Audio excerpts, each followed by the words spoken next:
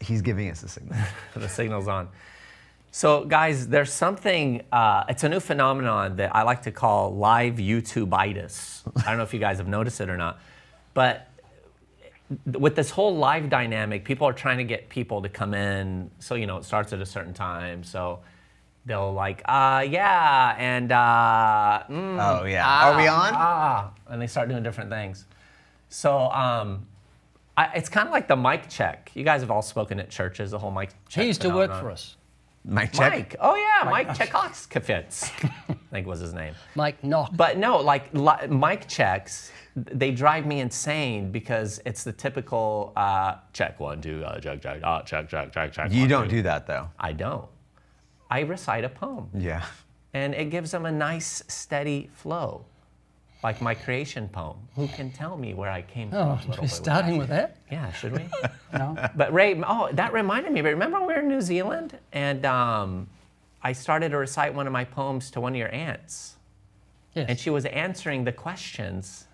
She didn't understand. What is it that you hope in? Is it riches? Is it fame? She was saying no. No. They don't have poetry in New Zealand? Speaking of that, often I watch a movie where someone will sing to someone else from like a foot away, and I think, how difficult would that be to stand there and watch someone sing at you? Oh, please don't. I always thought it was impressive in West Side Story. They sing, dance, and fight all at the same time. Yeah. West Side Story? Makes it up. Well, we are here, guys, and rather than droning on and doing our thing, you're here with us. Let's see what we got here. We got friends. Oh, we got a bunch of people in here already. Dorothy says, easy, he cracks me up. Translation, easy, please stop talking. Be quiet, Arab. Oh, by the way, Ray, I did have a thought. In New Zealand, yes, for the first time ever. In New Zealand, what do you call that sandwich you guys eat with fish in it? A what sandwich? Food. No. The sandwich with fish in it. It's popular. You mix it with mayonnaise and... What? Oh, you mean Marmite? No. For omelets? Fish sandwich. Does it go in the omelets? No. This is going to be, he's leading up to Not a joke. sardine, but a what sandwich? Anchovy? Anchovy? So, when you order a sandwich, Albacore. it's got the fish see, in those that are listening Mayonnaise? didn't realize this is going to be this deep. Tuna. it. Yeah. What do you call it?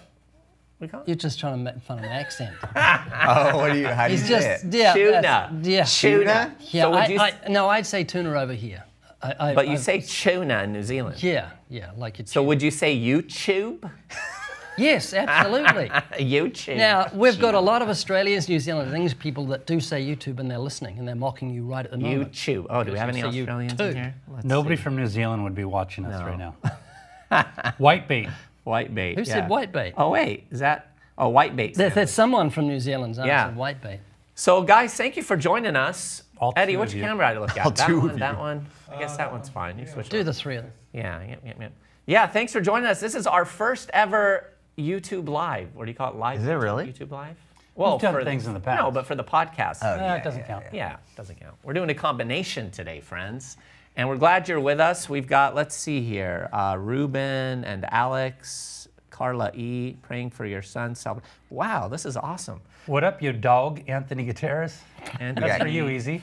We got Kirk I don't from speak that Baton language. Rouge, Louisiana. Someone here from New Zealand, Oscar, where are you Vietnam. seeing the place? Malone, I New can't tell York. where- They're saying it. Dorothy? Oh, they're telling us. Yeah, tell us Germany? where you're from, guys. And They are. If you have a look, there's Germany, there's... boy.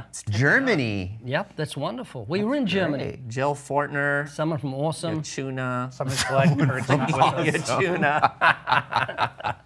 So How fast anyway. can you say Watching their from New names, Easy? Zealand. Oh, how let's cool see. is this? Anthony Gutierrez, Tracy Browning, Mighty Minia. Someone here said You turn stop into a picking rap. on You should Ray's rap their accent. names. Yeah, I see Eddie. He's extremely steady. Sharper than the sharpest machete, cutting everything up into confetti. Ooh, you like that? No. I've been busting that on Eddie for years. Ask where they're from. Yeah. Where are you from? Yeah, let us know North where you guys are Carolina, from. There they come. Washington. Look, we've got to acknowledge this is Wait, Wales. Orange County, Orange County, California. back to the Orange Way County. over Lucas. there. It's good. This Cinematic is going too summer. fast. Wait a minute. Look. Never won. Hey, hang on. Look, there's Spokane, Washington. India. Great Britain. New Zealand. Sweden, So Baltimore. people just log in to watch us talk Baltimore. about where they're from. That's how this That's goes. it. Ohio, Kansas, Alabama, Alaska, Arizona, Arkansas, California, Colorado, Connecticut, Delaware, Florida. Daniel Walker from Washington honey. State. This is awesome, you guys. We're so glad you've joined us. I don't know if you've been following the podcast or not, but We've been having a blast. I mean, this is awesome. Some of us have been having a blast. Wow. Mark's been napping. Those of us that are skilled at it have been having a blast. But those of you who don't know, we started a podcast. It's been about 3 or 4 weeks now.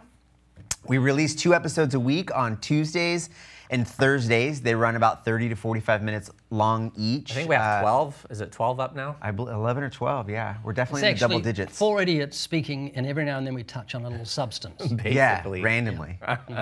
So yeah, every Tuesday and Thursday. If you guys haven't already, it would bless and help us if you would go to whatever platform you use to listen to podcasts. For example, Apple Podcast, and subscribe to the Living Waters podcast, and then leave a comment and a review. The reason why we're asking everyone to do that is because there is no shortage of podcasts about spirituality out there. But there's not many of them that are biblical, sound, and edify people for evangelism, and this is one of them. And so the more that you rate it and review it, the more that you subscribe, the more others will find it and hear the gospel. Could you run through that again? I wasn't listening. I fell asleep. You were the whole actually time. able to keep your train of thought. Now I understand what it's like being you. Dude, We're not sponsored by any water company, so. That's smart. Yeah. You said to hide our water bottles. Yeah, whatever. All right, guys. Now, did you give them the email address? podcast@livingwaters.com. That's where you can send in your questions, your comments, and we want you to connect with us there. Also, topic ideas for future podcasts. And so I know some of you saw this promoted as a YouTube Live, but we want you to connect with the podcast so that when new ones come out, you can connect with You them. can also send mail to Easy's home address, which is... Yeah, I will give them your address right now. You know, a question came in for Ray right off the beginning from Udler. Ray, do you feel old? You look it. Is that what someone said? Yeah. Oh, it's a troll. Someone else said Hail Satan. Oh, we got before. Northern Did you Ireland. See that easy? Thomas Norton. No. We've are got you a troll serious? saying Hail Satan. Satan can't make hail. It's God that gives the rain. And it's ridiculous. He's the weatherman. Lexi, thank you so much for subscribing and listening to the podcast. We really appreciate that. Yeah, look, in fact, if you haven't subscribed yet and you do subscribe, when you subscribe, just tell us in the comments. I'll give you a shout out if I see your name.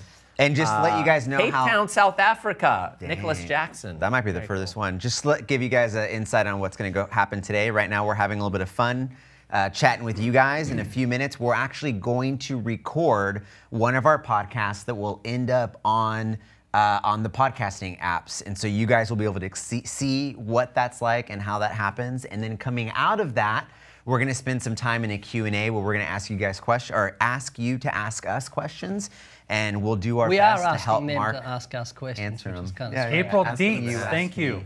I Yeah. read that. Thank you, April. I see you. I won't tell them what you said, but thank you. Yeah, so guys, get your questions ready because, like Oscar said, we're going to open up for Q&A. And remember, podcast@livingwaters.com. We're seeing the comments fly by, but if you want to give us topic ideas or you have questions or even feedback and input about the podcast, it helps us a lot. It encourages us, and it also gives us direction. So today, we're going to be doing a topic that came in from one of you. In fact, it's from Living for Jesus. Hopefully you're watching now live with us, but the handle name is Living for Jesus. And they said, hi, I would love it if you guys talked about anxiety and how to grow in your relationship with God. And so today we're going to be talking about that. And guys, let's kick it off. You know, I think what would be good is for us to talk about the whole realm of trials as believers. You know, the times when we're feeling like our lives are falling apart, whether it's anxiety or it's stress or it's financial problems, health issues, you name it, right? The trials of life. And I love the way that they connected that with how do we walk with God? How do we grow in our relationship with God? Yeah. Because that's really, that's kind of the heart of the issue. We're living in a world that's full of unfavorable circumstances, difficulties, struggles, trials. How do we, in the midst of that, grow in the Lord and maintain our composure? It's not about Easy, surviving. we get it. No, We Mark. get it. Listen to me, Mark. How you're going to rephrase that question like 100 different times in 100 different ways. I understand the question. Yeah, but Wait, he what needs was to, the question he needs to again? keep saying it because I'm not listening. answer to prayer. You know what? Really. This will go. Yeah, so Put this back three- and wrap the question. join the three of us. That'll go viral now. You know how they walk off some of those talk shows? Oh, you walked off. No, it's good that You said have it, to 'cause unplug I'm not listening. yourself. I'm reading all these wonderful quotes Yeah. from people. Okay, Ray's listen. gone. No, Mark, Your stop. flashlight is on your phone, I think. How do you do that? I have no How are you idea. the president of this company and you leave your flashlight on your Behold the phone? Lord's anointed. No, but Mark, let me finish before you rudely interrupted me. Maintaining composure, because it's not just about surviving, it's about thriving. Was that it? Is that what you were hearing? That's all he wanted to say. That's all he wanted to say. So come on, guys, let's talk about that. Trials, difficulties, struggles. Can I work from the backwards, forwards, Yeah, do right? I mean, start off with just Romans 8:28 in the Turn midst of around, that. work from the backwards. The if you backwards, want. forwards. Romans 8:28, it says that all things work together for good. Amen. So what does that mean, right? For the believer, all things are working together for good. Things are not falling apart, they're falling into place. And if they're falling into place, as I share with my kids all the time, there really is no such thing as bad news. Now, I get it. I get it that rape is evil, your child's wayward experiences are evil, your spouse's infidelity is evil. I understand that. Totally get it. But as a believer with a lofty view of God's sovereignty, as we have, then we believe that things are not falling out of place, they're falling into place, and these are just stepping stones. I tell my kids all the time, this is not an issue. Whatever that issue is, it's not an issue. Yeah. COVID, it's not an issue for God. God is not pacing back and forth going, I did not see this one coming, right? He's not blinking. He has no sweat on his brow. In fact, all during COVID, I was sharing with churches all across here in Southern Cal that you're allowed to worry as much as God is worried. But God is not worried, so therefore I'm not worried. Or as R.C. Sproul said, there's not one maverick molecule in the entire universe. Let's add, there's not one maverick COVID molecule in the entire universe, right? God blows things and he does things as he sees fit. So if all things are working together for good, then there really is no such thing as bad news for the believer. That every little detail, everything is working together for my good and for God's glory. That's the end. Now I have a lot to say in between, but I'll give you guys a chance. Well, yeah, and to remember the connection with that is as he's conforming us into the image of Christ. So I love it, the saying that says, you know, that God uses our trials as our servants. He turns our trials into our servants. And they work in us for the good, conforming us into the image of Christ, making us more like him as Ray drops his iPad. You had that quote, didn't you? And YouTube, and resulting in his glory. Behind me. You know, so it's important to remember that. But Mark, this is the thing, right? How do we, because it's not, to me, it's not knowledge, right? We know that. Every believer can tell you, as Christians, we're supposed to live a life focused on the Lord, even when things are hard and aren't going the way we want them to go. The problem is how do you remember that in the heat of the moment? How do you get it to where, right, we can talk about it. It's like when I was a kid, right? I would be thinking about the fight that I was going to have the next day after school that was scheduled. And, you know, I'd be watching some, you know, the Kung Fu movie or something, Bruce Lee. And I remember I'd go outside. He's like, I'm going to need some nunchucks. Oh, but I mean, Chinese stars check. stars, I know. It's hard to believe that you were a gang member Yo, what's up? because you weigh 102 pounds. Yeah, 101.5. But I would go outside. I would like, I would run and do karate things. I would throw, you know, and I was psyched up. But the next day when I was facing my opponent, it was a whole different thing. So Ray, how do we remember? How do we in the heat of the moment, in the furnace of affliction, how do we remember? I think you have to be determined. Paul spoke of being determined because it's so easy to get caught up in the lion's den. You know, I often think of Daniel in the lion's den. He could have gone up and tied their whiskers in a knot. Really, he could have gone tickled their ears because their mouths were stopped. I don't think they were walking around licking their lips and saying, man, that lunch that was dropped in the den today, I can't touch it because God's, and I don't think they're walking around sniffing him. I think God made them like kittens, just totally passive. Just purring. Yeah, complete, just purring. And so Daniel could have spent the night going, serious, staring at them, thinking, are they going to attack me in a minute? Or can I go up and really tie the whiskers in a knot? And that's Real you're going quick, to say what did something. Daniel do? Daniel? Yeah. What? In the middle of the night? Oh, yeah. Yes, yeah. You know, Ray, this makes sense to me. Is this why when you and I were in Alaska and there was a moose in the parking lot, you walked up to the thing like it was a kitten? Did that really happen? No, he's walking around like, hey, moosey, moosey, moosey. And the people with us are like, that thing will kill you. What are you doing? Yeah. I No, just God stop 'em. stopped the mouth of the moose. And so I was quite happy with that. But you guys weren't. You were freaking out. You know. But anyway, yeah, so in the heat of the moment, you just got to remember that God's in total control. He's sovereign, and nothing can stop the hand of God. So being determined. But there's a problem. We'll say it. We don't do that. I remember when I went through years of panic attacks, one thing that really annoyed me was the Bible says the righteous are as bold as a lion, then it says the wicked flee when no man pursues. And for about a year, I was fleeing when no one was pursuing. So tell us about that, Ray, because I think, you know, a lot of people watch us do this, they watch the TV program, they you know, follow the ministry and they see us in action. They don't realize that we're men that go through trials and struggles like everyone else. But And very fallible. very, especially you three. but no, I mean, Ray, it's good for people to know we've gone through hard stuff. So talk about that. Yeah, I love Tozer said, before God uses a man, God breaks a man, and God certainly let my spirit be broken through panic attacks. I was in the north of New Zealand. I was at a farmhouse in a back room, and I was waiting to speak that night, and for no reason while I was standing there, I cannot express in any other way, it was like 1,000 demons just flooded my mind. I fell on the floor, I just cried out to God. It was like terror filled my heart that I'd never experienced before, like a living nightmare. Wow. It absolutely devastated me, and it so devastated me for a year I couldn't have lunch with my family. That was too traumatic to actually sit at a table. And as I said, the thing that bothered me is I knew all the Bible verses. I'm with you, fear not, righteous as bold as a lion, and I could not appropriate them. I would lie in bed in the mornings and feel my heart thumping through my chest and break out and sweat, and there was no lion. There was nothing to feel. It was called agoraphobia, and when people get it, man, I empathize with them. My heart breaks for them because I know it's devastating, because it doesn't come from without, it comes from within. It's like you've got no foundation. And I just had to learn to trust God and all that, and in time it got healed. And there's certain principles you can do. When a panic attack comes on, there are certain, when you understand what's happening, your brain is being starved of oxygen because your heart beats faster. It's a irrational fear. The heart goes thump, thump, thump. No lion, but you feel like there's a lion attacking you. And so that starves your brain of oxygen, so you become bewildered, then you break out in sweat.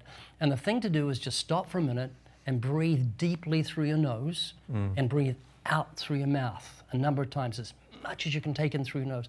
That puts oxygen back in the brain, and it also gives you something to do, something physical to do, to take away your fear of that fear that's just enveloping you. So there are certain things you can do. I wrote a book on it called... and you know, Ray, I was just thinking about that. Overcoming panic attacks. If you struggle with panic attacks or know anyone who does, that this book is excellent for that. And Ray, I was thinking about that. You can get that at livingwaters.com.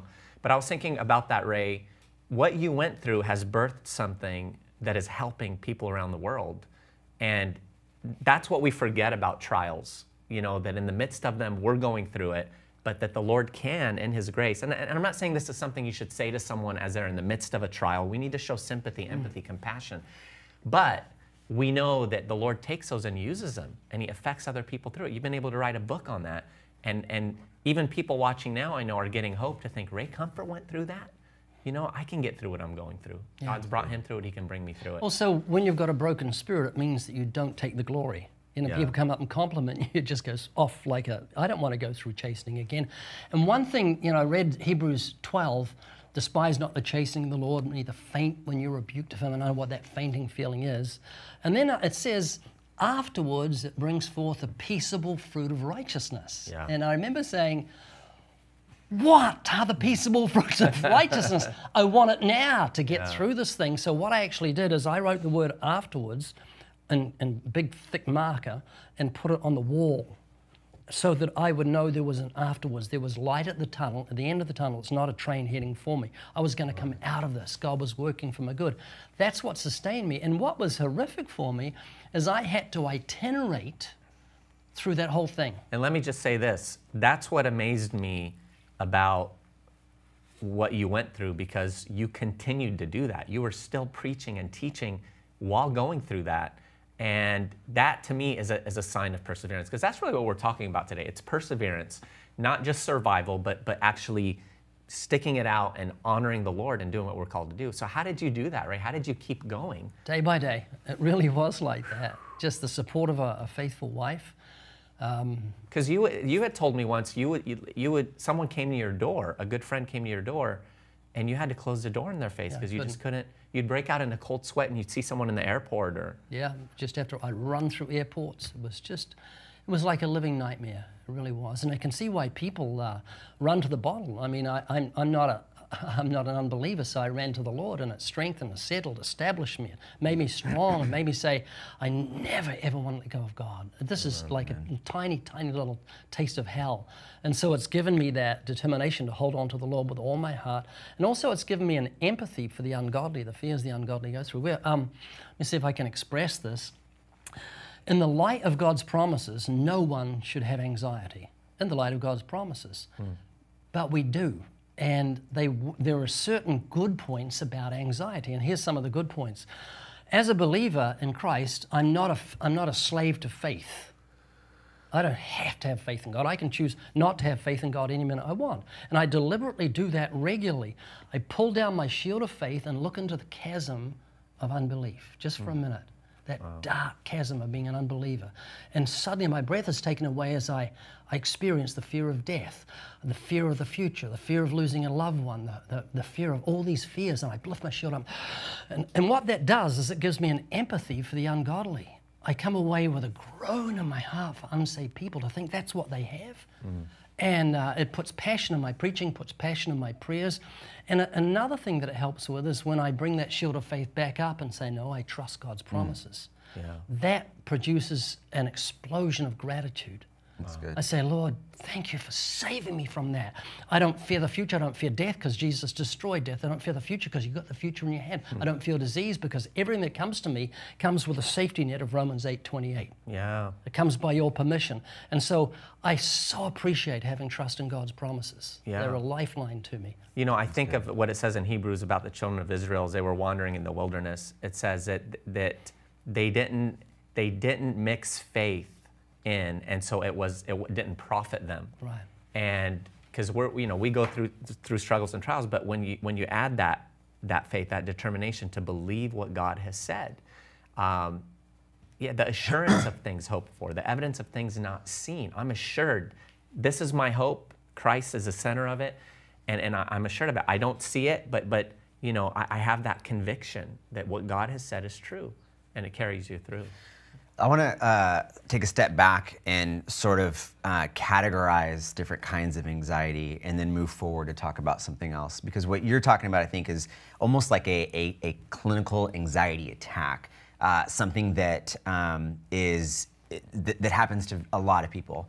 But there's also another kind of anxiety, which is the anxiety of worry or doubt, right? Like you're going into a job interview and you're having worry, things of that nature.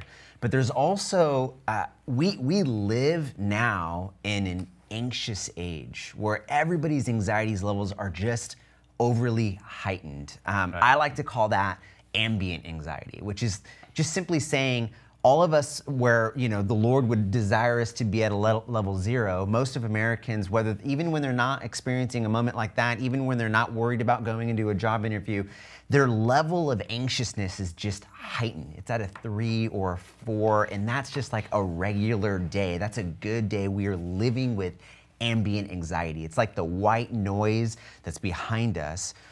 And I think it's important to recognize where that comes from and why that's happening. I think ultimately our entire lived experience as Americans is designed to distract us from the glory of God and designed to make us feel restless and unsatisfied. Just think about this, like what is the American dream? It's the pursuit of happiness. Yeah. See, the American dream isn't be happy, it's to pursue happiness. It's to constantly desire and want and need to perform and grab and get. And so everybody is always living in a constant state of like, oh, if only my job, if only my career, if only the car, if only the house, if only the kids, if only I got married, if only, if only, if only. And the kicker with that is, that's a lie from the devil. Because all of us knows, all of us have longed for something, our first home, a new car. We get it. A new boss. A new boss. We're waiting. Watch it, Mark. But what happens when we get it? The next day, we find another grass to be greener. We think of something else, if only, if only, if only. We are living in an age where we're constantly striving to get something that we think is going to make us happy. And then you couple that with a digital distraction. Like the fact that we're just restless with our phones. What's his? Alan Noble wrote a book called Disruptive Witness. Are we typing? Alan Noble wrote a book called Disruptive Witness, and he gives this example of like, we can't even go on a hike without being unplugged. Because you go on a hike and you hit this moment where like you're staring at a waterfall or a beautiful scene of the ocean, and instead of just enjoying the glory of God, you're thinking to yourself, what filter should I use for my Instagram post? Yeah. You were constantly, even when we don't have our phones in front of us, we're constantly looking at the world through a digital perspective, which distracts us from the glory of God. We live in an anxious age. And here's how I put it. All of these things, Andy Crouch, he says that all of these things are idols. And idols, all of these things make promises to you that if you pursue them, that career, that job, that house, whatever the case, that they will satisfy you. But they never do. They never satisfy you. Instead, they take more and more and give less and less. And so here's the way I would explain it. It's a lot like fishing.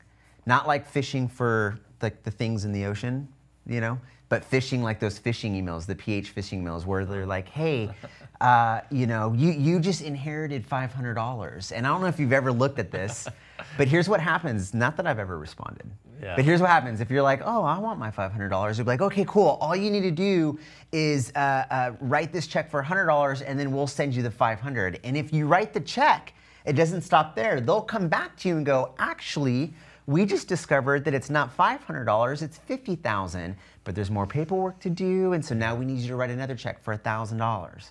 Now you might think that that doesn't work, but then I read an article about a lady in Japan, a billionaire, that got fish out of $29 million. Wow. $29 million. That's insane, right? Here's the point that I'm making though.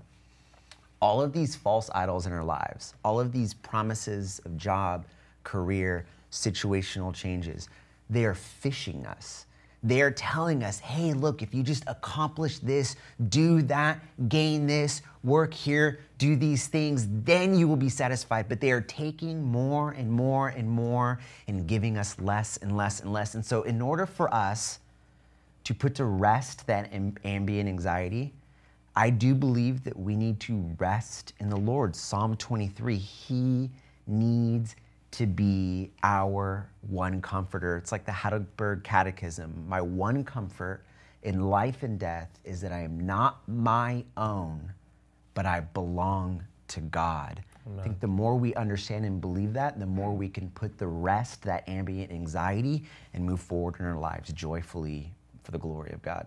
Yeah, and you know, you mentioned the grass looking greener on the other side. I've shared this before on the podcast, but I know there's a lot of new people with us, but that picture that I saw before that showed two cows, each with equal amount of grass. The grass looked the same.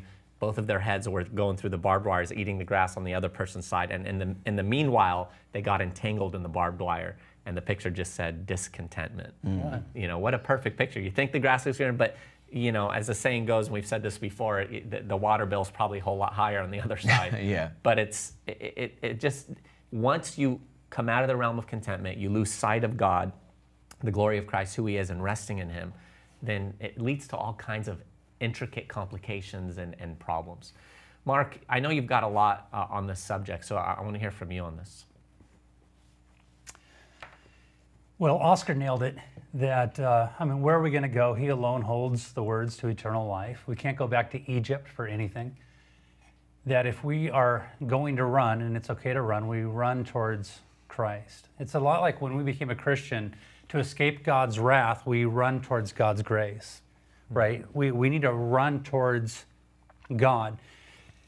In Mark's gospel, I think it's right around chapter 4 or chapter 5, we have Jesus asleep inside the boat. The storm is tumultuous. Things are crashing all around. Things are crazy.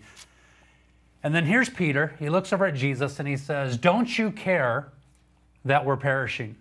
Yeah. So the beginning of the ministry, here's Peter saying, "God, don't you care?" In other words, he didn't have a good glimpse. He didn't have enough knowledge on who Jesus Christ was. It's been said, if you want knowledge, you go to school. If you want wisdom, get on your knees. Well, here's Peter looking at Jesus, accusing him, if you would, as if he didn't care. And then at the end of Peter's earthly ministry in Peter, he learned to say, through the miraculous signs that Jesus performed, through all of the words that Jesus said, just hanging out with Jesus, he was able to say, "Cast all your cares on him, for he cares for us." Wow. He went from a place of unbelief and disbelief, "Don't you care?" to, "Guys, it doesn't matter what it is. I can throw anything on him because he cares. He knows what I'm going through." And I think that's where we need to rest. We need to continually rest on the fact that we are but dust. He's not. He made me. And I remind God of that all the time. And it's a reminder for me. Lord, remember that I'm but dust. Have mercy on me. You tell us that you delight in being merciful. Mercy is giving somebody, is holding back something that somebody does deserve. Grace is giving them what they deserve. And justice is giving somebody exactly what they deserve. Well, listen, I want what I don't deserve, and I want you to hold back that which I do deserve. I want you to be God. I will follow. I'll go anywhere as long as it's forward. I'll go anywhere as long as he says this is from him. Yeah. Right? So the things that people worry about, I'll finish it with this stat, and I do have a lot, but these are the facts about worry. 40% of the things people worry about never happen. 30% of our worries are related to past matters which are now beyond our control. 12% of our worries have to do with our health, even when we are not actually sick. 10% of our worries are about friends and neighbors and are not based in evidence of fact.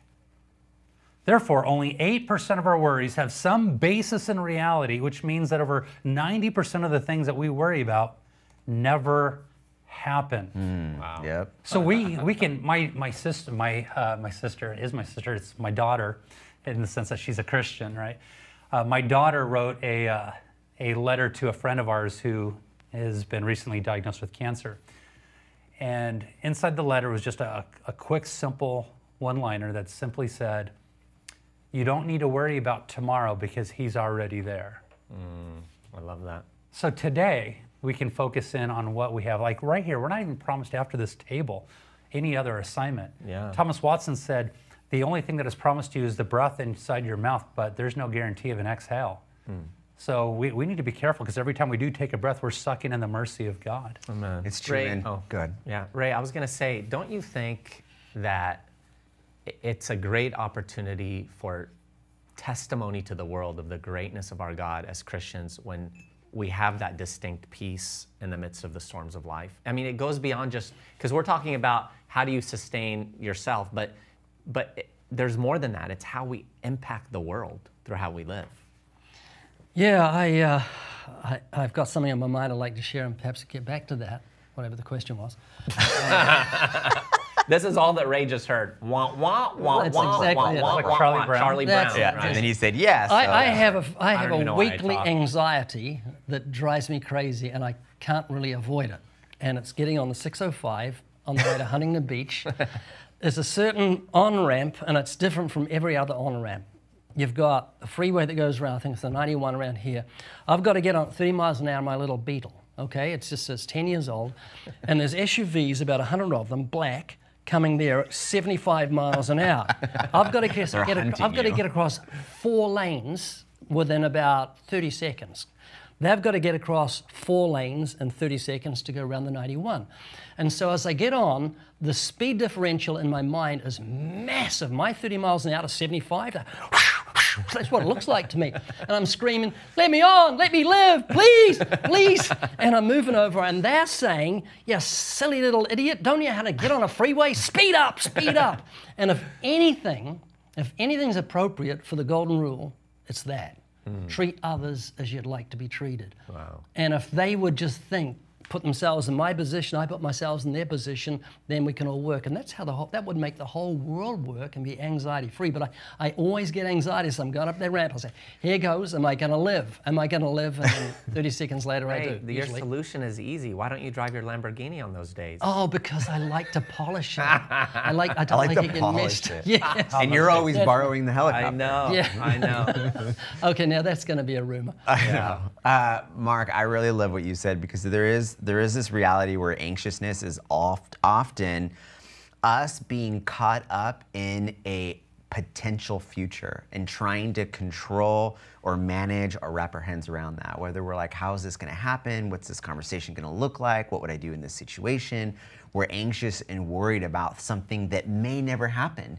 And often, I don't know about you guys, but if you're like anxious over a conversation and then you go and have it, the conversation goes so much differently than you expected. You made much ado about this tiny little thing. I can't help but wonder if often our theology or doxology doesn't become practical in our lives. So as an example... You better doxologize us. We're not sure what you're talking about. So for example, you walk up to any Christian, you talk about God being omniscient and omnipotent and all-powerful and all-knowing and sovereign. They're going to say, yes, amen, that's the God I worship. But then you talk about their anxious moment and their future thoughts about how tomorrow is going to go. And all of a sudden, God being in control and trusting in God's plan goes away. And all of a sudden, it's like, how can I manage my future? How can I plan and protect? And we suddenly drop off all of the things that we say we believe about God. And so I think one of the potential solutions for us is not just to know our Bibles, but to meditate on His Word.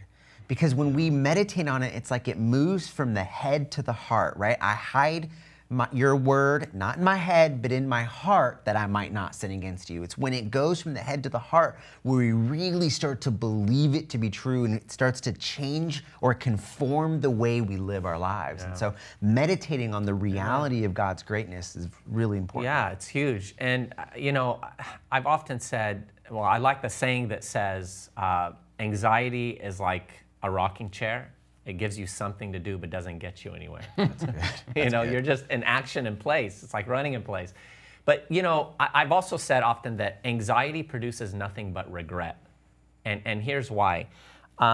If you're on your way to engage in something, or you have something big that you're going to do, and it works out, then you look back and you say, why did I waste all that time being anxious, man? And then if it doesn't work out, you look back and say, oh man, instead of being anxious, I could have focused more or put more into it, that it could have gone better. So anxiety produces nothing but regret. And I think oftentimes the reason why we're anxious is because of what we're focused on. Like you mentioned, we're gonna reflect the object that we're focused on. And I love Isaiah 26:3, which says, you will keep him in perfect peace whose mind is stayed on you because he trusts in you. Right. That's good. And so if you think about it, right? You're on your way to a job interview. You're headed to school to take a big exam. You're going to have an important meeting with someone. I have a job interview later today, actually. Oh, so thank you. Good. There will be no need for that.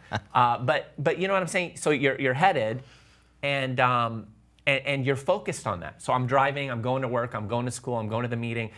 How's it going to go today? Is it going to be good? Is it going to be bad? The object I'm focused on is uncertain. It might be the best interview, the best test, whatever, the best meeting. But on the other hand, it might not be, might be the worst. So if I'm focused on that, I'm gonna be like the mercury in a thermometer, going up and down with the change of whatever thought is going in my head, like temperature, it's good to be up and down.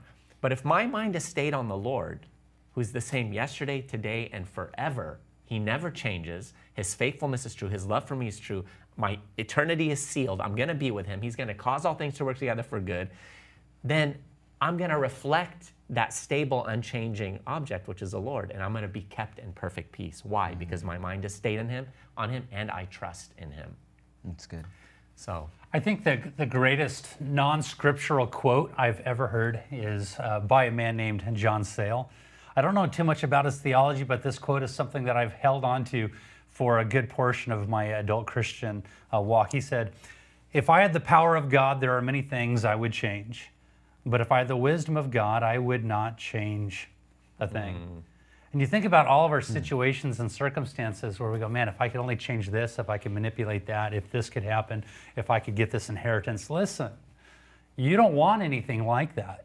Remember, if you want knowledge, go to school, wisdom, get on your knees. And what we really need is just a bigger vision of who God is. I must decrease, He must increase. Lord, whatever you want to do. And it's a verse that I just gave to my son yesterday, Proverbs 3, 5 through 7. "Trust the Lord with all your heart and lean not on your own understanding. In all your ways acknowledge Him, and He shall direct your steps. Do not be wise in your own eyes. Fear the Lord and depart from evil." Now listen to what it says in the Amplified Version. What you're going to read a little louder. Say I'm going to read it a little bit louder because it's the Amplified Version. "Trust in and rely confidently on the Lord with all your heart, and do not rely on your own insight or understanding. In all your ways know and acknowledge and recognize Him, and He will make your path straight and smooth, removing obstacles that block your way. Do not be wise in your own eyes. Fear the Lord with reverent awe and obedience, and turn entirely away from evil." We may not know entirely what is going on in our lives, but we can know entirely Him who knows what is going on inside of our lives. And that's not to say we will know everything about God, but we know enough about God to know that He knows what's going on in my life. So it's enough to say, God knows. Amen. God knows what I'm going through. So therefore, it is well with my soul. I won't worry and freak out and pace back and forth. I'm going to trust Him. And then Psalm 55:22, "Cast your cares on the Lord, and He will sustain you. He will never let the righteous fall." Amen. Yeah, and you know, anxiety, I think, is oftentimes the byproduct too of dwelling in places that don't exist. We keep talking about we don't know if we have tomorrow. Well, we also don't have yesterday, and a lot of times we're so fearing the future and so regretting the past that we're paralyzed in the present. That's good. And it just keeps us from being fruitful. And so we need to remember that all we have is now, and in the now, all I have is the next 5 minutes, if that. All I have is what's before me. And so I can handle that. You know, I think sometimes we're looking, oh man, look how much I blew it. I'm going to blow it again, or I failed here. And it paralyzes us. And we don't realize that there's really no such thing as being suspended in one place as Christians, right? Our history is always being written. And a lot of times we carry with us, if you can imagine in life, this invisible book. I call it the invisible book. And there are different sections in it, right? The first section is like the recording of our conception, our birth, our first step taken, our first word uttered. And then the next section, it's every other word uttered, every other word ever spoken, until we get to the next place where the pen is writing, and that's the present. And as we live, it writes. And then there's the last section of the book, which is the last page. That's reserved for the recording of our final step taken, our final word uttered. It's there, the final period will be penned, the fine pen laid to rest, and the filled and finished book brought to its unforgettable close. That's the end of our lives. Was that one of your poems?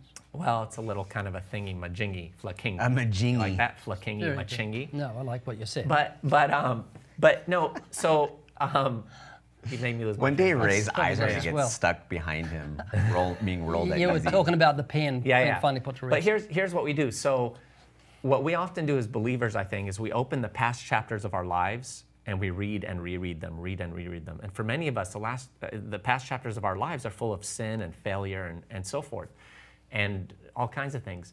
But what we don't realize is that while we're doing that, while we're focusing our minds on that, we're going to produce more of the same. I mean, you know, when a lot of times when they catch rapists or murderers, or a lot of times they were meditating on pornography or on crazy metal music that's full of you know, different things about killing people or whatever.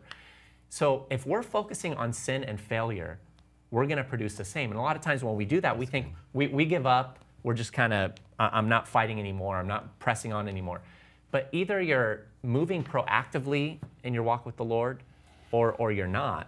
And sometimes it's just this kind of passive survival. Okay, I'm a Christian, but I'm not going to go out and commit big sins, but we're not moving forward and growing in the Lord. While we're doing that, the pens are still writing. So when we think things have been suspended, no, life is still going on. And when you're focusing on sin and failure and you're not moving proactively for the Lord, you're producing more sin and failure. And so what we need to do is seal up. We need to take the blood of Christ, open every page from the past, extract the lessons learned, put them in the appendix of the book called Lessons Learned, then dab the blood of Christ over every past page, seal it up until there's this thick block you can't pry into anymore. Look at what's in front of you, the new fresh page, realize there's a lot more pages beyond that to write on, and say, look, I can't change what's been written, but from this moment on, I can change what will be written by the grace of God. That was beautiful. And if we do that every day or every hour, okay, I can't change it. Lord, forgive me what I sent in there. Here's what I learned. I won't open that again, but I'll go back into the appendix. What did I learn from that? And I'm just going to start fresh. I mean, Paul said that in Philippians, right? Forgetting what lies behind and reaching forward to the things which lie ahead. I press on. We need to do that. That'll give us the peace of God and the focus and strength to keep moving on. Sorry. I'm just wondering why it took you 45 minutes to share something of substance. Let's count how many times he walks off. Yeah. You know, we've been talking a lot about being anxious of something that doesn't come, but there's also those situations, and I'm thinking about one who's a dear personal friend of mine now, who's got cancer. It's terminal, and he has a limited amount of time. And it is incredibly powerful to see the way in which him and his family, him and his wife, are leaning on the Lord in this season. I mean, this is a man who, you know, his youngest was born weeks after he got a timestamp for his life, essentially. 3 young kids, and for them, they're not living. They're not. If they think about their future, they know that he's going to pass away, or the potential for passing away very, very soon, right? And yet they live hopeful for the glory of God. And I think one of the things that empowers him is knowing that ultimately God went to the cross to satisfy the demands of sin, the wrath of God, and to make right all that man has made wrong. He's focused on the promises and the love that God has for them. And it reminds me of Revelation. Because Revelation, especially the letters to the 7 churches, is written in a way that, like, there's this husband writing home to his bride. It reminds me of another friend of mine, mentor, Bill, who he was in the Vietnam War, and while he was over there, his wife was going through a ton of stuff. I mean, loved ones were dying. She was raising kids alone. She's anxious and scared her husband's not coming back. And he would write to her constantly, I'm coming home. I'm coming home. We will be with each other soon. And she hung on to those letters. And he did. He came home, and they both died in their late 90s, just happily in love. And that's the sense that we get from Revelation, that God is writing, Jesus is writing a letter to his bride, the church, saying, I'm coming home. I'm coming back for you. Yeah. I'm going to make all wrong things right. And so even in those moments of anxiousness, when we know that what the ultimate outcome is going to be bad, we have the promises of our Savior telling us that he's coming back. Yeah, that's good. Ray, you were going to say something. Yeah, there are subtle causes of anxiety that we don't even realize. We're living in, the Bible says, know this, that in the last days there'll be perilous times. And then it lists all the things that cause the perils and cause anxiety and stress. A number of years ago, 2 years ago, when I went through a health crisis, I found myself in a doctor's waiting room, and I looked across and saw an elderly man with the same problem that I had. He was much older than I was, and he was in obvious pain. I went up to the ladies at the counter. I says, that man's in terrible pain. Can you do something for him? I said, we'll deal with him in a minute. And it was just, made me feel horrible. Then I went straight out the back to get my blood pressure taken, and I've always got good blood pressure, always. Yeah. She looked at it, she says, this is through the roof. My blood pressure was through the roof, and it was brought on by the anxiety that I felt for that man. And I felt no different than I did normally, and anxiety can be brought on without us realizing it. Yeah. And so be careful. I say that to say be careful of what you watch on television, because if it bleeds, it leads. I haven't hardly watched anywhere near as much news as I used to watch a couple of years ago. I used to just take it all in. Yeah. And in the last couple of years, I've just almost stopped because it's always negative. And it's often genuine. There's horrible things happening all over the world. They can affect you subtly. And so you feed on the Word, feed on Psalms, feed on that which is positive and good and that which is pure and right. You bring up a really good point. As I was mentioning earlier, we are so plugged into a digital age that we see the world through the way other people want us to see it. So like we live in California, and there's a California mass exodus because, as we all know, California is becoming more and more liberal, and many conservatives are leaving. But as I was talking to some of my conservative friends who are leaving, and I respect their decision to leave, I see the reason why they're leaving, but they were often so caught up in what they were watching in the news that for me, I don't watch the news very often. And so when I don't feel like I live in a liberal place because I spend my time in God's Word. I spend my time outside. You know, if you just turn off the TV and go outside, enjoy God's creation, enjoy your neighborhood, then you'll stop seeing the world through the lens of what the culture wants you to see, and you'll start seeing the world for what God has given you, all of the gifts of His creation, of your neighbors, of believers, of playing at the park with your kids. Like all of a sudden, all of those worries and concerns go away, and I'm just enjoying the park on a 75-degree day in California. And what's more, if you want to see tomorrow's news today, just read your Bible. There you go. And putting things into perspective with Scripture, exactly with what you just did there. Psalm 27:1. The Lord is my light and my salvation, whom shall I fear? The Lord is the stronghold of my life, of whom shall I be afraid? Or Psalm 118, 6-7. The Lord is with me, I will not be afraid. What can man do to me? The Lord is with me, He is my helper. Or Zephaniah 3:17.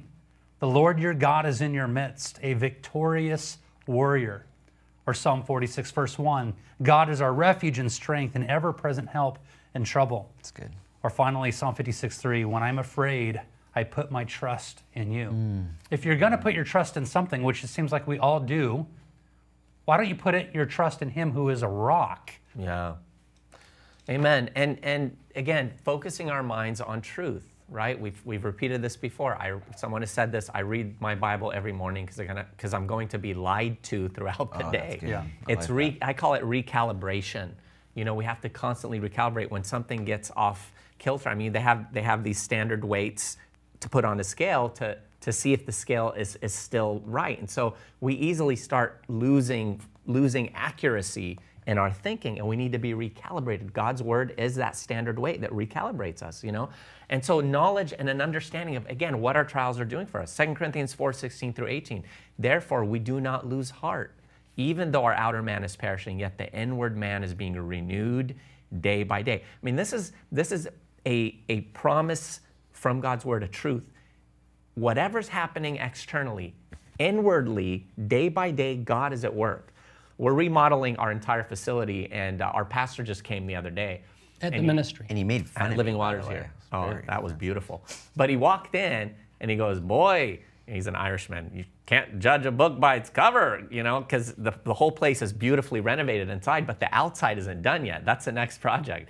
But that's what we do sometimes. We look at what's happening externally, and we don't realize inside, behind the scenes, God is constantly at work, conforming us into the image of Christ and transforming us. And on top of that, the heart of the Lord toward us. So think of Hebrews 4:14-15. Seeing then we have a high priest who has passed through the heavens, Jesus, the Son of God, let us hold fast our confession, for we do not have a high priest who cannot sympathize with our weaknesses, but was tempted in all points as we are, yet without sin. Not only do we know the truth that God's working and transforming us, but we know the truth that even in the midst of our weakness, He sympathizes with us. He's experienced our temptations and this world. And I love what was cited earlier. If remember our frame that we're but dust, you know, and I love what it says in Psalms, I think 130. If you, O Lord, should mark iniquities, O Lord, who can stand? But there is forgiveness with you. And you think of the heart of Christ. I mean, Matthew 12:20, a bruised reed He will not break. This is prophetically, and Jesus was applying it to Himself. A bruised reed He will not break, and smoking flax He will not quench. He doesn't break the bruised reed. He doesn't quench the smoldering wick. And even 1 John 2:1, my little children, these things I write to you so that you may not sin. And if anyone sins, we have an advocate with the Father, Jesus Christ the righteous. An advocate is someone who comes alongside to help. So remember these truths, the truths that are God's heart toward us is always love, compassion, sympathy, and he's there to help us and see us through. So we're talking about the Lord, and perhaps some people watching that know about God but don't know him. Jesus said, you must be born again. And I can't help but think of his words where he says, whoever hears my sayings and obeys them are likened to a wise man who built his house on a rock. Amen. And the floods came, the winds blew, and it didn't fall because it was found upon a rock. Whoever hears these sayings and does not obey them are like to a foolish man who built his house on sand. And when the storms came, it fell, and great was the fall.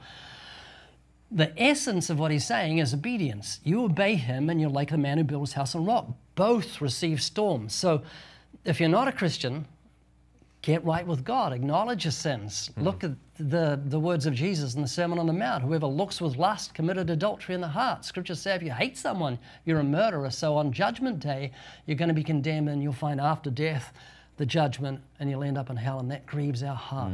But we're here today to say that Christ died for our sins, took our punishment upon himself. The Bible says God commended his love toward us, and that while we were yet sinners, Christ died for us. We broke God's law. Jesus paid the fine. That means God can dismiss your case. He can forgive your sins and grant you everlasting life as a free gift. So the essence of what we're all saying here today is repent and trust in him. That's more important to us than all our things that we're talking about, is your salvation and where you spend eternity. So don't just listen about anxiety and try and appropriate these things without getting to square one, being born again and coming to know God. Amen. Thank you, Ray. Amen. Yeah, and again, the truths of the word for us need to be primary, remembering. I mean, think of what Paul says in Romans 5:3-5. And not only that, but we also glory in tribulations. Why? Knowing that tribulation produces perseverance, and perseverance character, and character hope. Now, hope does not disappoint because the love of God has been shed abroad in our hearts. So it's keeping these key things in mind. James 1:2-4, my brethren, count it all joy when you fall into various trials, knowing that the testing of your faith produces endurance. Yeah. So it's keeping those things in mind and remembering that God is working. You know, years ago, I went through something similar to you, Ray, in its intensity probably, but a little bit different. And that was what's been termed as the dark night of the soul. Yeah. And it was like a 7-8 month period where I felt total internal devastation. I think Tozer put it best. He said, in the place of everything that made your life zestful, you find nothing but heaps of ashes. Oswald Chambers went through it for like 4 years. He said the only thing that kept him out of an asylum was the support and love of friends and family. And I couldn't explain it other than I remember I was working real far. I had an hour drive each way, and there were days I would cry the whole way there, the whole way back. I'd run into the bathroom, just bawl my eyes out. And at the same time, God was using me. I was really young. I was like 21. I was speaking in mega churches and conferences and was that irrational? Universities. There was no reason for it? Yeah, it was just this like, part of it was an anxiety. I couldn't even look people in the eye. I was a new pastor at the time. I'd go to church, and as soon as service ended, I would rush home because I couldn't explain it, but I felt all my confidence was gone. All my strength was gone. I remember one time I was preaching at a retreat. I had to preach 10 times, 5 days, 2 times each day, 1 in the morning, 1 in the evening. I would preach in the morning, I would go into my room, I'd weep and shake all day, and then I'd go out and preach in the evening. I don't know how I got through that. In fact, the first message I preached, I remember I looked out the door of the chapel into the forest. I felt so distant from God, so disconnected from the Word. I determined in my mind, I said, I'm going to run out into the forest right now in the middle of my message and just scream like a madman. To this day, I don't know how it didn't happen because I made the decision to do it. Next thing I know, the sermon was over and I got through it and I preached 9 more times, you know. But I took a book with me called Knowing God by J.I. Packer. It's a great book. And there's a chapter in there called These Inward Trials. And he had a poem or a hymn by John Newton, the man who wrote Amazing Grace. And the timing of it, I happened to be in that chapter, and in the midst of that, I read that hymn.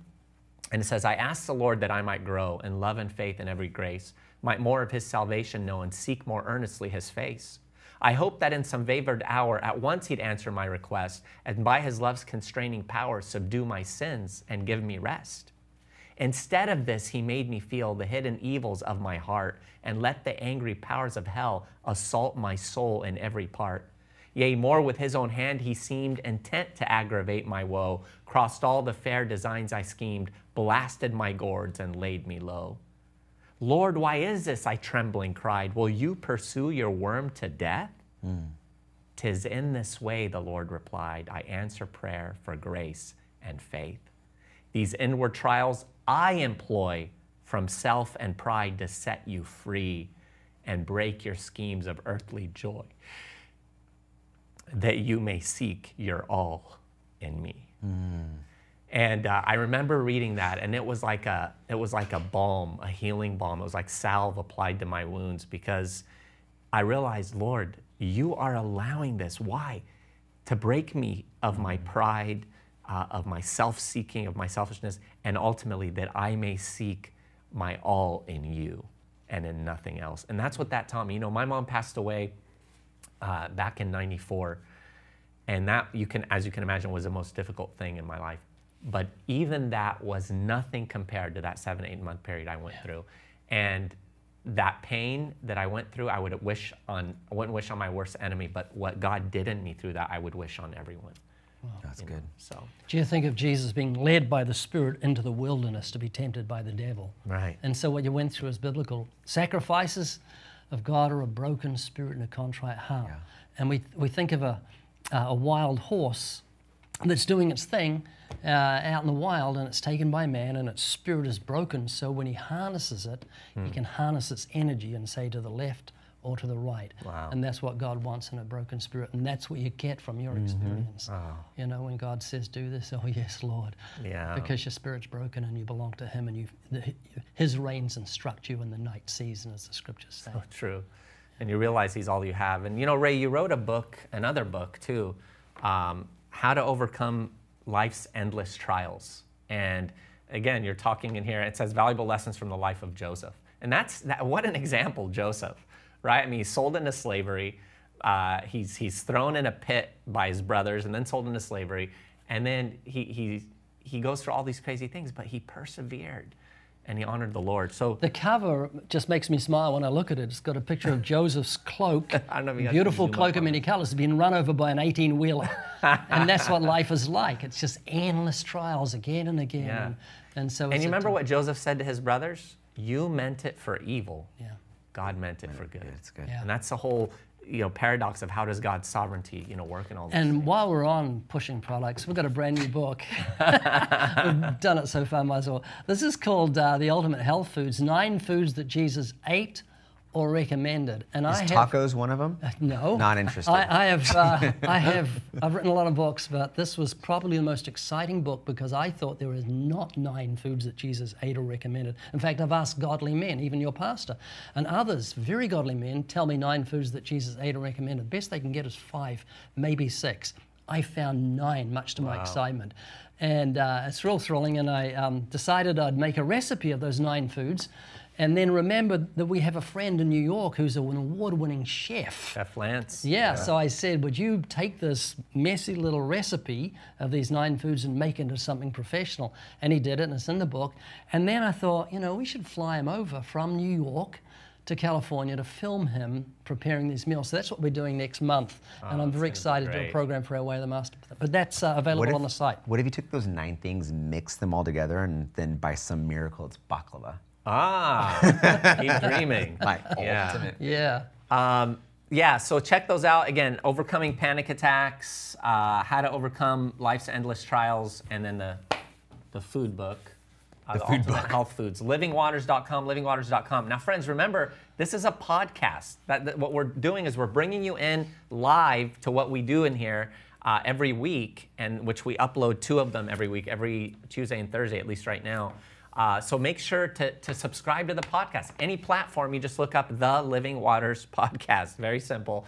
And then subscribe. And then we've got about 10 shows up already. Watch them, rate them if you think they're worthy, and leave a comment, and then share with others. Even now, we're still live. We're still going for probably another hour. We're going to do Q&A right now, but share those. So start sending in your questions right now. We're going to start looking at those and doing Q&A. You actually need to record a wrap-up for the podcast. A wrap up? Yeah, because the podcast has to end with you saying goodbye. I think we're going to play the whole thing for the podcast, Okay. Oscar. Yeah, we're going to Cool. do the whole thing. So if people do want to send in a question, right? If you have a question inside the live chat, make sure you do the @ symbol and then type in Living Waters.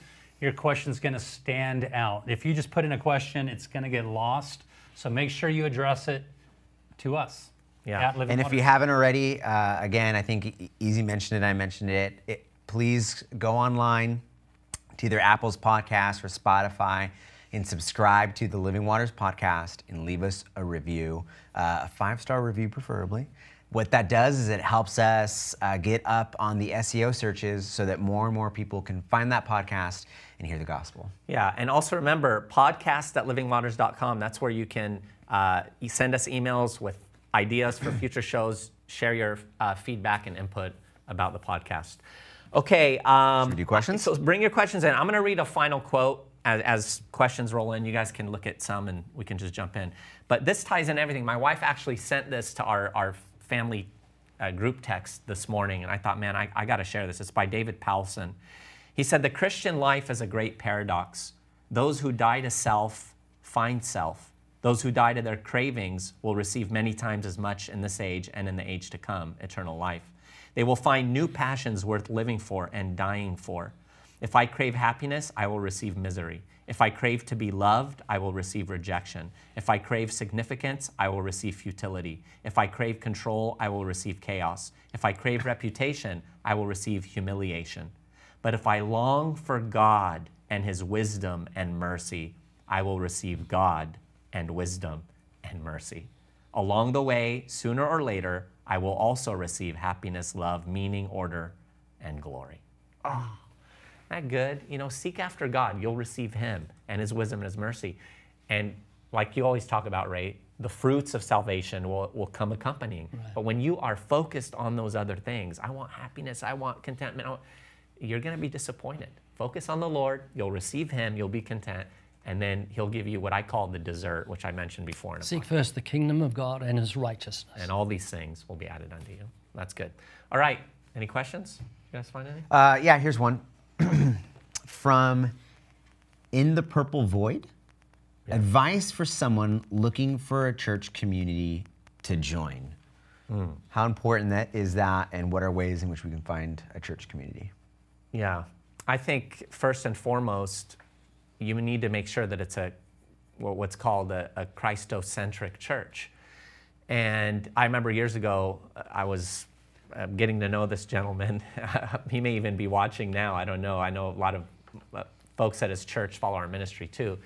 But we went out to dinner, and I had just met him through my brother, and he was talking about, hey, I want to start a church. And so we go out to dinner, and so he goes, yeah, I want to share with you the foundations of our church. And he says it's going to be friendship and finance and fitness and fellowship. And I was waiting for fajitas right at the end. What? And I look at my wife and I'm like, uh-oh. And I'm thinking, Houston, we got a problem here. And I go, well, my friend, I think your church needs to be focused on Christ, centered in Christ and his word. And anyway, I remember I started giving him all these books by godly authors, and I gave him Hell's Best Kept Secret, the CD, and he listened to it, and he ended up getting saved. He realized he didn't even know the Lord.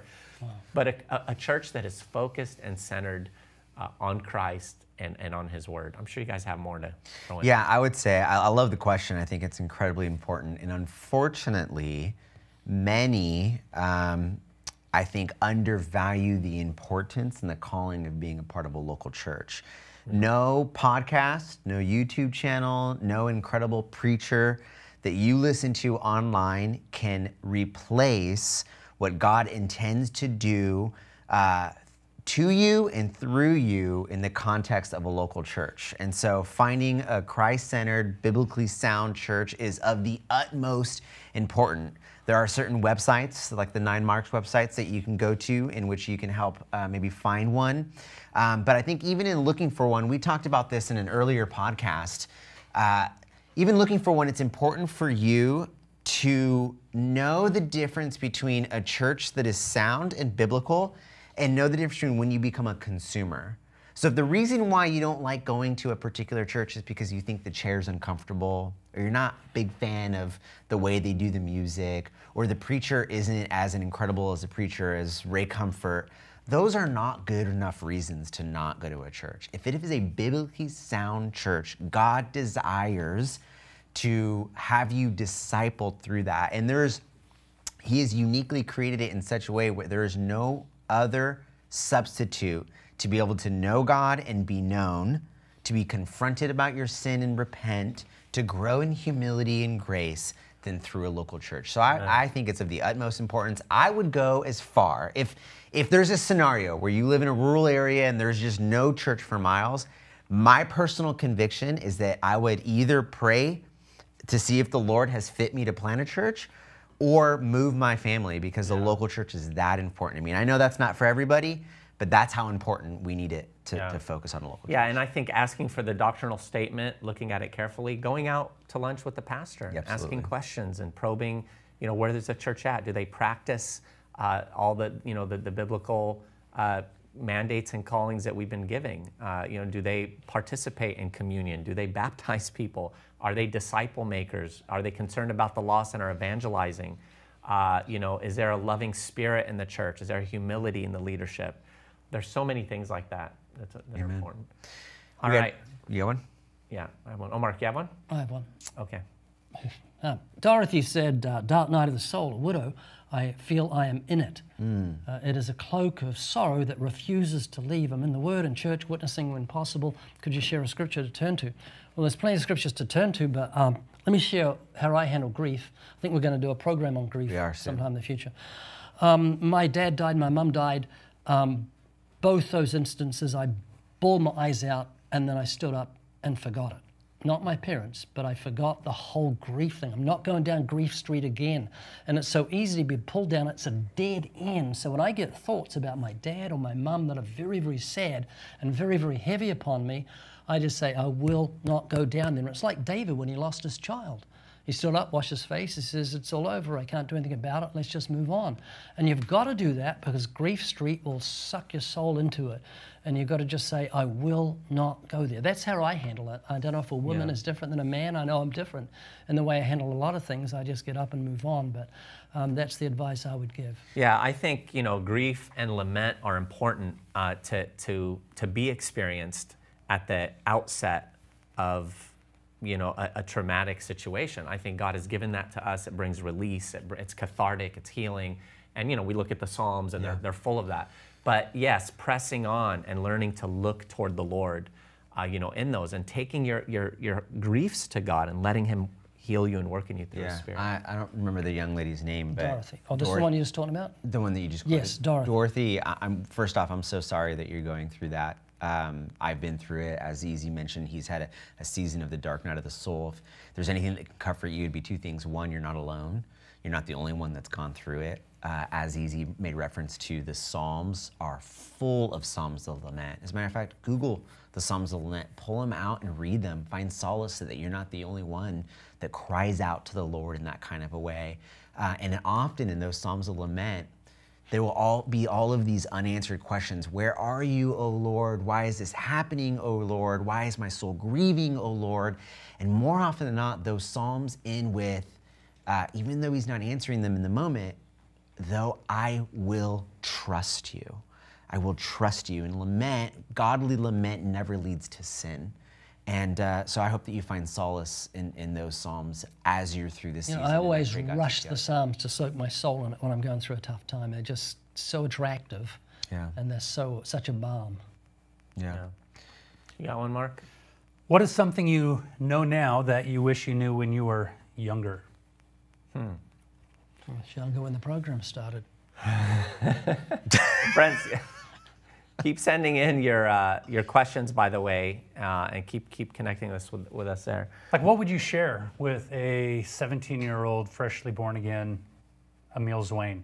Yeah, I think what I would have done or wish that I had knowledge of as a younger believer are two books that have really revolutionized my life.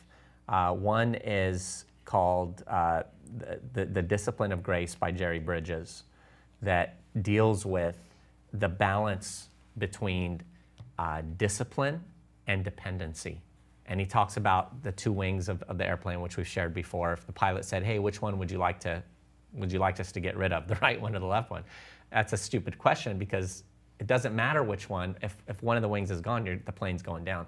So you must have discipline, but you also must have dependency on the Lord. But those have to coexist.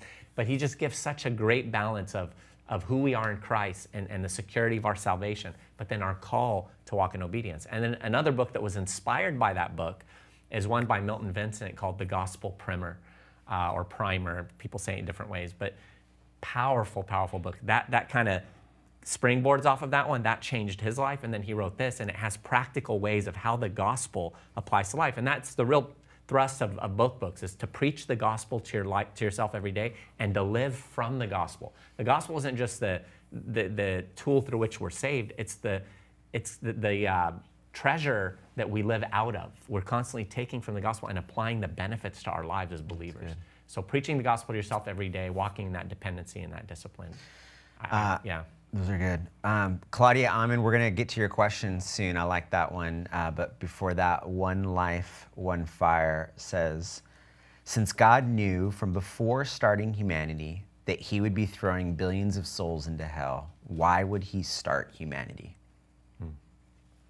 For reasons known only to him, right? It's the ultimate answer even to the problem of evil. If God is so loving and all-powerful, why is there evil and suffering in the world?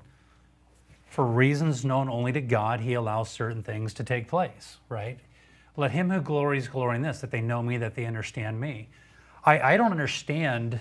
Well, wisdom is not understanding all of God's ways, but rather it's responding to trials God's way.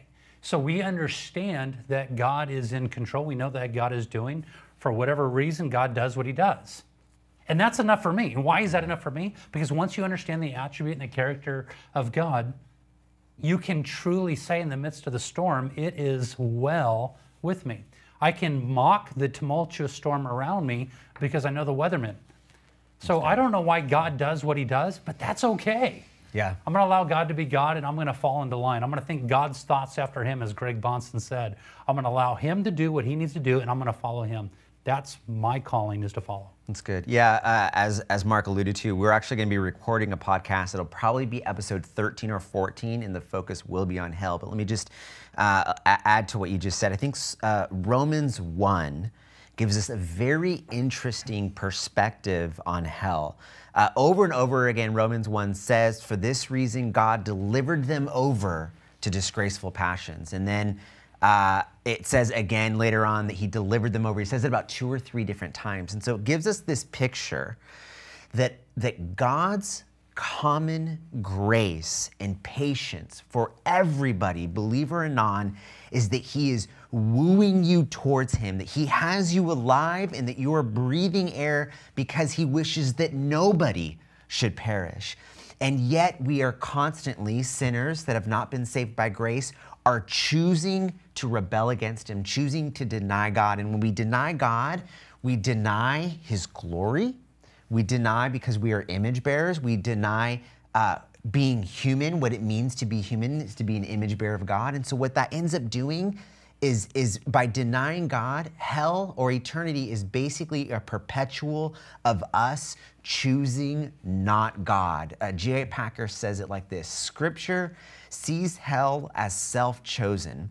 Hell appears as God's gesture of respect for human choice. All receive what they actually choose, either to be with God forever, worshiping him, or without God forever, worshiping themselves. It is in our natures to choose not God. And so I would say there's an aspect of your question that is being asked in the wrong kind of way. Yeah, and remember again that because we don't understand something, it doesn't negate its reality. There's a lot of things we understand that we don't understand that we know are. And a lot of times this is the thing that causes people to say, I don't want anything to do with Christianity. Well, think of what you're doing. A lot of times in that sense, you're saying, well, then God isn't real. Why? Because he created, all these people that are going to go to hell. Well, are you saying that's wrong?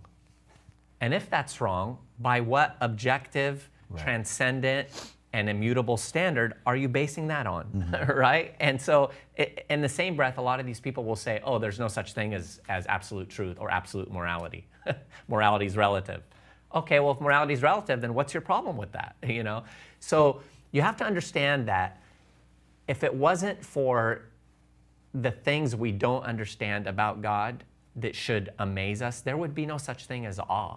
There would be no such thing as exuberant worship, to say, Lord, you are so beyond us. I think our little pea brains, you know, it's like an ant trying to understand the complexities of neuroscience, you know, or the complexity of nuclear energy. It's impossible. You know, an old pastor friend of ours used to say, you know, when you come across something you don't understand, you fall back on that which you do understand. Yeah. I don't understand all the areas and aspects of God, but that doesn't keep me from following him and serving him and worshiping him and loving him. Just in the same way, I don't understand exactly how my digestive system works, but it doesn't keep me from eating. Yeah. Here's ultimately the reason why we were created. Isaiah 43, verse 7. Everyone who is called by my name, whom I created for my glory, whom I formed and made. Why were we created? Why did God create the world? Everything for one reason, for his glory. Amen. Yeah, so friends, keep sending in your questions. And when you do, if you could put where you're from, the area you're from, the state or whatever, that would really be cool too. Here's one from Leah Hamada. She asked, I am an introvert. What should I do about sharing the gospel with my friends and family, right? How would you advise an introvert? I'm an introvert, seriously. I'm an introvert, but love conquers that. Love isn't concerned about self. An introvert person is concerned about what people will think, concerned about me and fears, and treat it the same way you treated life. You began by crawling, then you stood up and walked, and you ride a bike, drive a car, start crawling. By that I mean just leave a track lying around. Sometimes I go to a supermarket and I take the How to Be Free from the Fear of Death track and just leave it on a shelf and give one to the checkout as I'm checking out. And you can do that, and then you'll just progress to a point where you give one to someone and say, do you think there's an afterlife? So that's how I do it.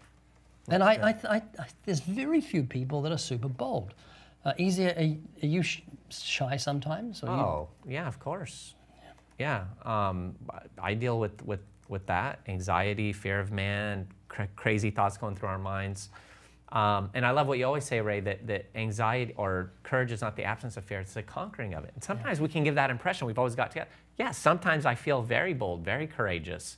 You know, I am an extrovert. And so, of course, interacting with people isn't a problem for me.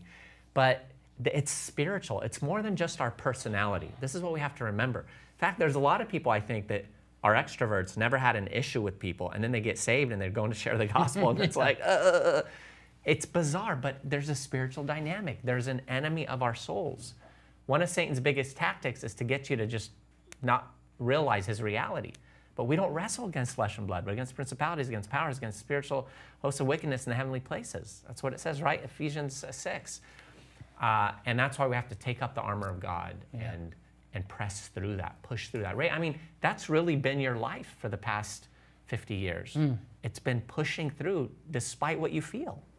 Yeah, it's like you're a soldier of Christ, or as I've often said, a firefighter doesn't go by his feelings. He doesn't get to work one day and there's a fire and people are trapped. He doesn't say, I'm just going to take the day off, because he's committed to be a firefighter, and you're committed to be a Christian, soldier of Christ, or someone who pulls sinners from the fire, hating him in the garment spotted by the flesh.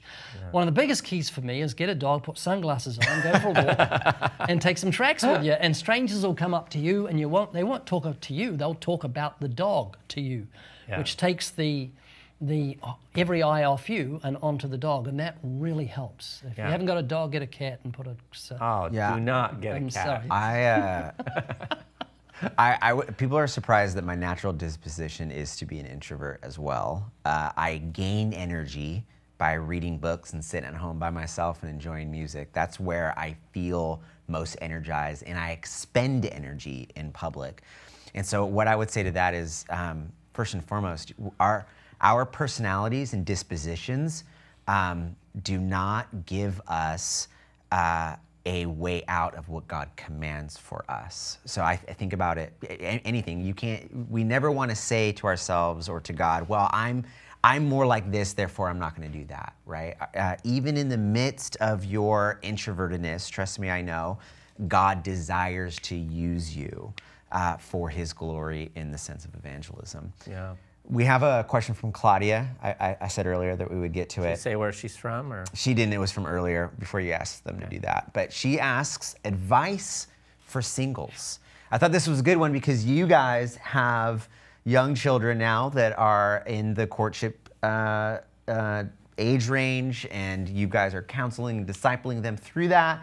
And I appreciate all of the advice and counsel I've seen you give your kids. I've gleaned from it. My kids are a little bit younger than that, but also we've all been single. So what is your general advice for singles? Yeah, Mark, you have a newly engaged son. I do. My advice is the same thing that I would say to me if I had the chance to go back in time and talk to a 19-year-old Mark Spence. Redeem the time. And the same thing I would say to a 49-year-old Mark Spence. Redeem the time. But for a 19-year-old Mark Spence, a single Mark Spence, there are many things that I would do. I would engulf myself in the meditation of God's Word, in evangelism, in apologetics, and learning the guitar for family devos. I would study church history. I would get all of these things really engulfed down at that age because things get a little tighter as you get older. You know, you don't have the time to be able to learn guitar perhaps as you get older or study church history. Things become kind of focused on a singular aspect. Yeah. That's what I do.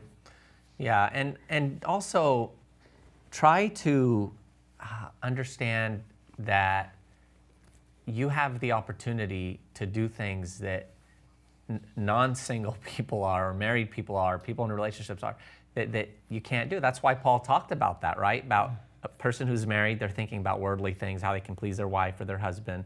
But the one who isn't is undistracted. They can seek to please the Lord. So I think a big problem is a lot of single people waste a lot of precious time because they're anxious about getting married. And I understand, I have compassion. There are some that are in their 30s, 40s, 50s that aren't married and they long to be married. And I know it's painful, I know it's hard, but this is where we yield and surrender to the Lord, you know, and understand that He's sovereign and He loves us, and we focus on eternity, but make the most of your time, because if the Lord does bring someone around, you're going to look back and say, I wasted all this time instead of using it for the Lord. So how could you practically use that time for the Lord?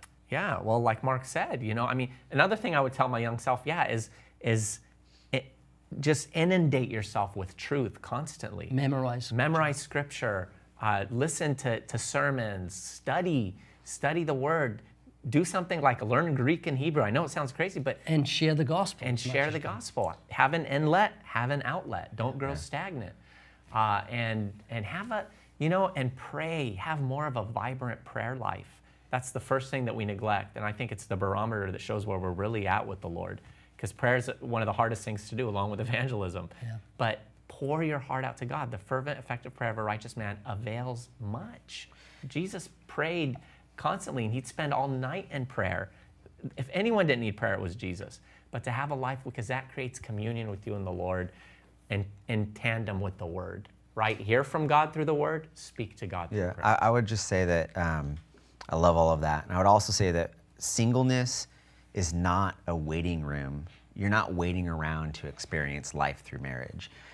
You are no less important or valuable because you are a single woman or a single man. God has you where He wants you, and singleness is a blessing from the Lord. And it's important for us to, while marriage is something to desire and esteem as a good thing, it can also become an idolatrous thing. It can become something that robs us of our joy if we're not there because we're waiting so much for it. And so to be able to, in the midst of redeeming your time, to be able to recognize your value and worth as a single person and enjoy the season that God has you in, whether that's a short season or a long season, to enjoy and trust the Lord with His calling on your life, which right now, if you're single, then your calling is to be single. And when He calls you to something else, then praise God, hallelujah, He calls you to something else. Amen. Well, I have another question here, but our producer wants me to remind you all that are watching that this is not a regular thing we're doing today in terms of a YouTube Live with the podcast. We're testing this out. We may start doing this in the future, but if you want to get this kind of content, check out the podcast, right? The Living Waters podcast. It's on every major platform, and connect with us, and you'll be able to get this on a weekly basis. New ones uploaded all the time. So, all right, this question raised from Bryant the Giant. Ooh, I like that. Bryant the Giant. That's a cool last name. Yeah, and the question is, tracts to give out while I'm doing my bicycle evangelism, which, Ray, you're experienced with. What's the best tract to give out while you're doing bicycle? Take $100 million bills and just let them go. Ray, you're probably the biggest litter bug that's ever lived with your tracts and your millions. Yeah, any tract, really. We've got a selection, livingwaters.com. You pick one that you think you'd like. One of my favorites is How to Be Free from the Fear of Death, because everyone's thinking about the fear of death because of COVID. They're being confronted by that appointment. And I've always been hesitant to give it out, but nobody rejects it. They say, oh, thank you very much. And so, and the $1 million bill is always a good one to give out. No one rejects that. I would say pick a tract that you would enjoy receiving. As much as our tracts are designed for non-believers, it's so important that as a believer, you enjoy handing that tract out. Like you guys love that, the tract about the doctor. Every time you pick up and read that, both you, Ray, and Easy, you bust up laughing in it. And that's what makes that tract enjoyable to give away. If you enjoy the tract yourself, it's a good sign that you should probably have it. That's why we have the tract sample pack, right? Just one of all the tracts. Right. Figure out which tract works for you. And the starter kit, which is a new box too, which is the 350 tracts? 350 tracks of our most popular tracks in the starter kits right on the homepage. Yeah. Oh, wait, Ray, did you mention the coin for riding your bike? Oh, that's right. For years I carried a whole stack of them. I just tossed them to people as I went past. And you'd hear them clunk, because they're not made of plastic, they're made of metal. I think they're aluminum or something. Yeah. So it would clunk on the ground, had perceived value when it clunked, and people would pick it up as I was going past. And this is our 10 Commandments coin. It's got the 10 Commandments on one side, and on the other side it has a little gospel message. How'd you get a gospel message on a coin? It was very difficult. I did it with my teeth. Yeah. Should Christians celebrate Halloween? What do they do with Halloween on that night of Halloween? I don't know who said it, but I wrote down the question. Yeah. Should a Christian celebrate Halloween? What do we do on that night? Yeah, absolutely not. Not celebrate Halloween. We know it's pagan roots and Is it hollow or hallow? Tomato, tomato? Hollow. Yeah. Potato, potato. It's schmallow. Yeah. Halloween. Yeah, don't celebrate it, but use it, as we often say, as National Evangelism Day, right? This is one of the greatest days to share the gospel with the lost. So we got a video years ago. The acronym for that? What was that?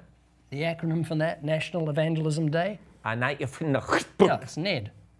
Ned. Hang out with your homeboy Ned on Halloween. But no, I mean, think about that. How often do strangers come to your door so you can share the gospel with them? So have some And they're candy. wanting something. They've got little baking bags for you. So to don't put just give tracts them a gospel tract either, right? How should you hand out the gospel tract? Yeah. I mean, I think as believers, we should get the best candy, not the cheap. Like the big candy bars. Yeah, the big ones, the big candy bars, the M&M bags. No. What are you talking about? Starburst. You give them broccoli. We care about their health. Yeah, we care about their health. The Brussels sprouts. Yes. But yeah, put them, and you put them in a little Ziploc and then put some tracts in there. Yeah. But notice what you said there, right? We need to grab the tract and put it inside of a bag with the candy bar. Don't give them a candy bar and a tract, because it goes inside the mix, and all they find is the Put them tract. together in a bag. Put them in a bag. I give a tract with every piece of bacon. That's what we do. And then also we have the curved illusions, the Halloween curved illusions. They're black and orange.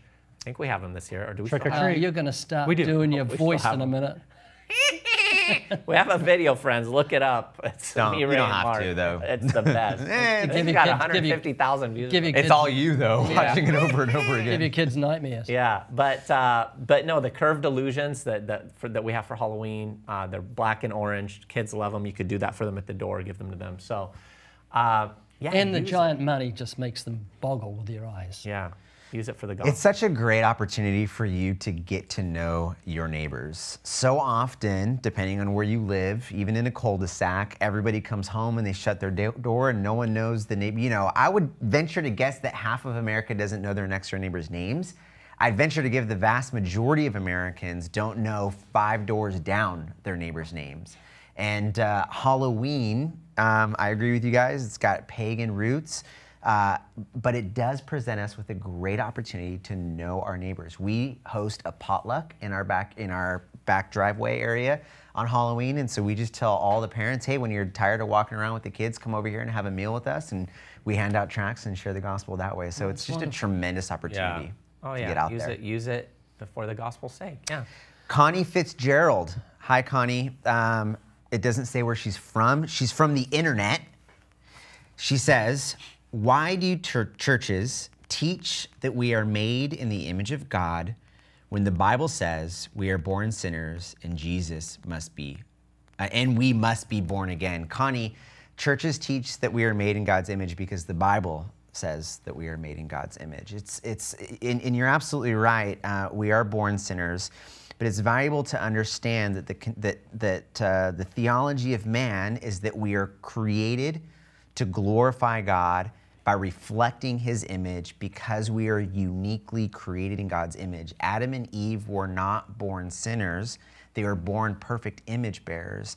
And in the fall, they chose to rebel against God, therefore falling short of his glory and distorting their image-bearing quality. And we have inherited Adam and Eve's sin. Therefore, we are born sinners. But a part of the gospel isn't that just that we are saved from our sins, it's actually that we are redeeming or reconciled back to what we were originally meant to be, back to being image bearers of God, made perfect in his image for his glory. That's a core tenet of the faith of who we are to be human. We are created in God's image, but we fall short of his glory through our sin because of what Adam and Eve did. And here's the scriptures. Oh yeah, I was about to share the scriptures. Genesis 1, 26 to 27. I won't read it, but you can look it up. Genesis 1, 26 to 27. Genesis 5, verses 1 to 2. Genesis 9, verse 6. Whoever sheds man's blood, by man his blood shall be shed, for in the image of God he made man. And then I'd also throw in a couple more that kind of reflect that as well. Ephesians 4:24 and James 3:9. All deal with the image of God. Easy? Yeah, and again, I think it is worth reading Genesis 1, 26 to 27. Then God said, let us make man in our image after our likeness. And then he gave dominion, and it says, so God created man in his own image. In the image of God he created him, male and female he created them. And that's heavy. And remember though, you might say, oh, well, that's pre-fall. But what Mark cited in Genesis 9, this is after the fall. This is after the flood. This is God speaking to Noah. And he says, whoever sheds the blood of man, by man his blood shall be shed, for God made man in his own image. So the image isn't lost. Sure, it's been distorted and marred and defaced because of sin. But that's why we're being conformed to the image of Christ. And we do have an entire podcast that we recorded on Imago Dei. Yeah, that's right. That's on which hasn't come out yet, I believe. I think that one probably be episode 9 or 10. So you go and subscribe to the Living Waters podcast on Apple Podcasts or Spotify, whatever you choose. Hit the subscribe and take a listen to the Imago Dei episode. We spent about 45 minutes dissecting that theology and showing how we can use it in an evangelistic setting. Yeah. Okay, this is from Missy E. From the UK, from London.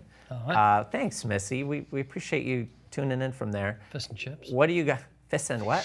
Fish and chips. No, you said fish yes, and chips. Yeah, I heard it. Tuna, YouTube.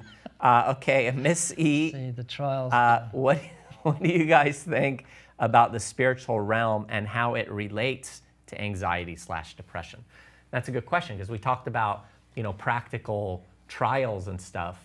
But what about the spiritual realm? Well, God's not given us the spirit of fear. Notice it says the spirit of fear. So you can have the spirit of fear. He's given us a spirit of power, love, and sound mind. That's what you have to stand on. And we know Legion, when he was delivered of the demonic realm, came clothed, sitting, and in his right mind. And that's what you have in Christ. So it's a spiritual battle. We've got to remember that and then pick up all the armor that God gives us in Ephesians chapter 6. Yeah, that's good.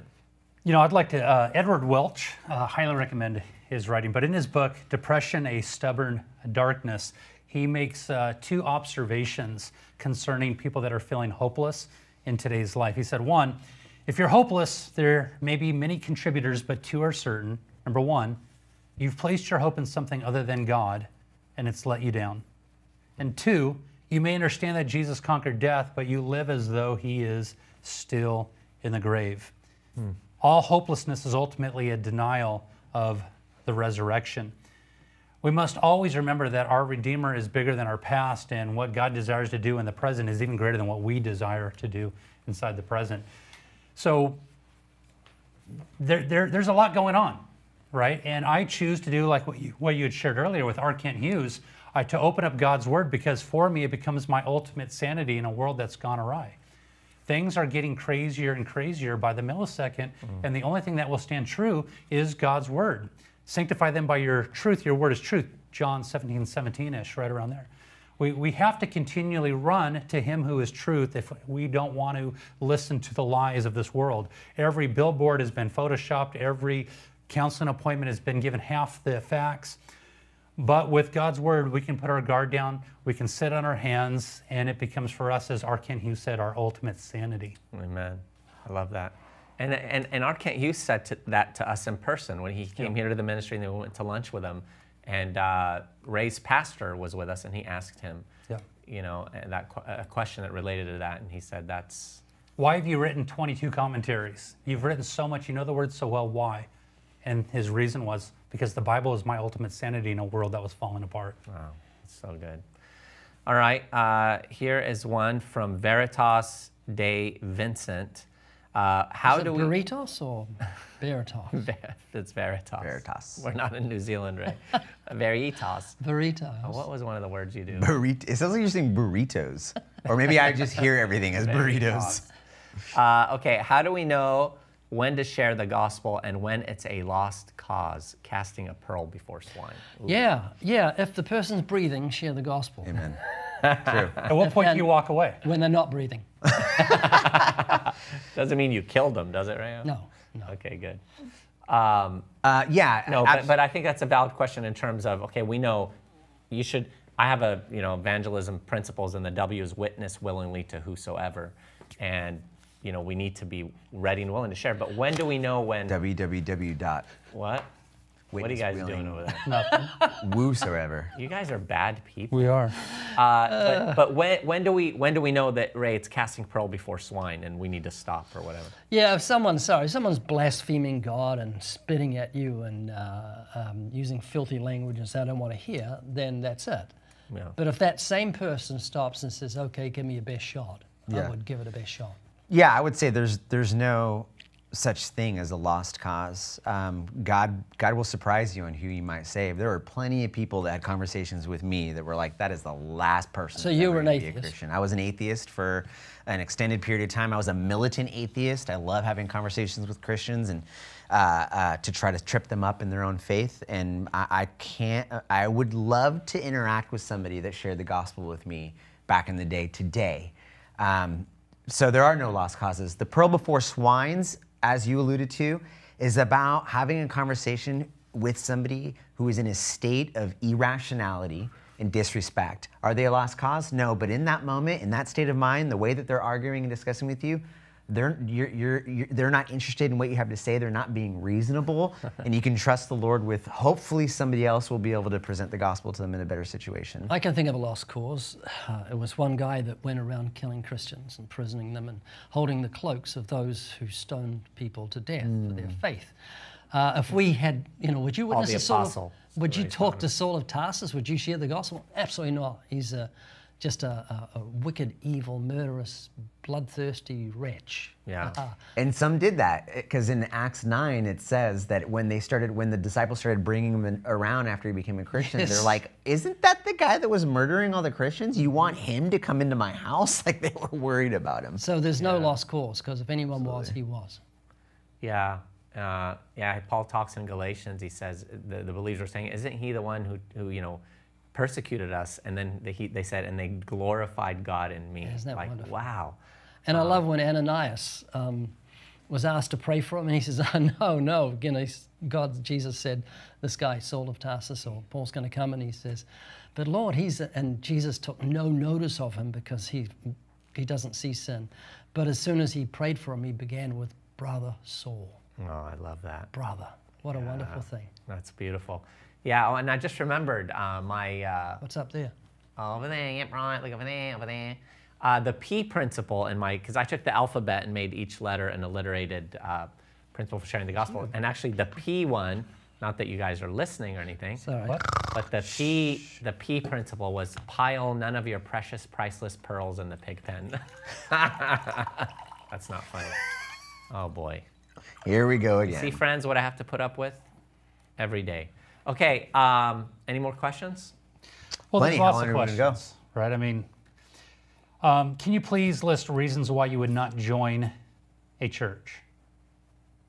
Says Rita Merritt. What are some reasons why you wouldn't join that church, but you may join that church? If it was named Latter-day Saint? Latter-day Saint. Well, if there's women pastors, they're not pastors, they're just women in front of the congregation, right? So I wouldn't join a church that has a woman pastor. I wouldn't...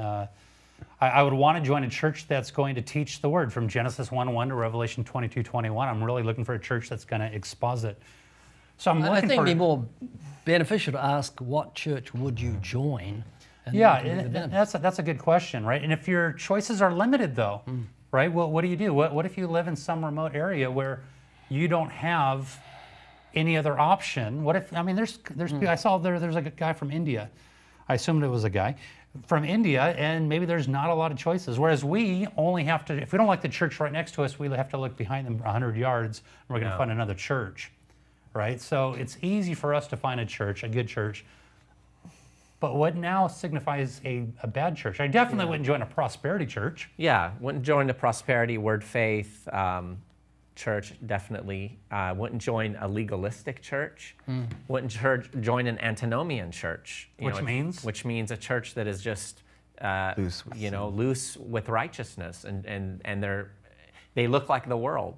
And they're indulging in carnality. There's no love for righteousness and holiness. And a pro-abortion church or a pro-sexual whatever Right, church. or a church that doesn't speak, hit the hard things, that takes a stand. A church that, I would avoid a church that doesn't take a stand on things that the Bible's clear on, homosexuality, transgenderism.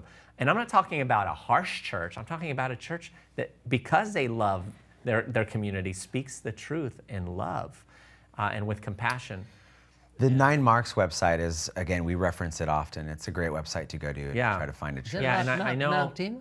Mark Dever, yeah, 9 He Marks. just called me the other night. Yeah, Did he? oh, Nice really? guy, yeah. What Yeah. did he call you? All sorts of things. Yeah, and Grace Community Church, the Master's College, I know they have a list of churches affiliated with them. It's just a great, sound, biblical movement that deals with expositing Scripture and giving the whole counsel of God. You saying something, Ray? I sent you a text about something very private that I didn't even want brought up. Oh, let me read it. So I- Okay. Okay. All right, so you had brought up you wouldn't attend a church where the pastor is welcoming towards homosexuals. Are homosexuals just not allowed?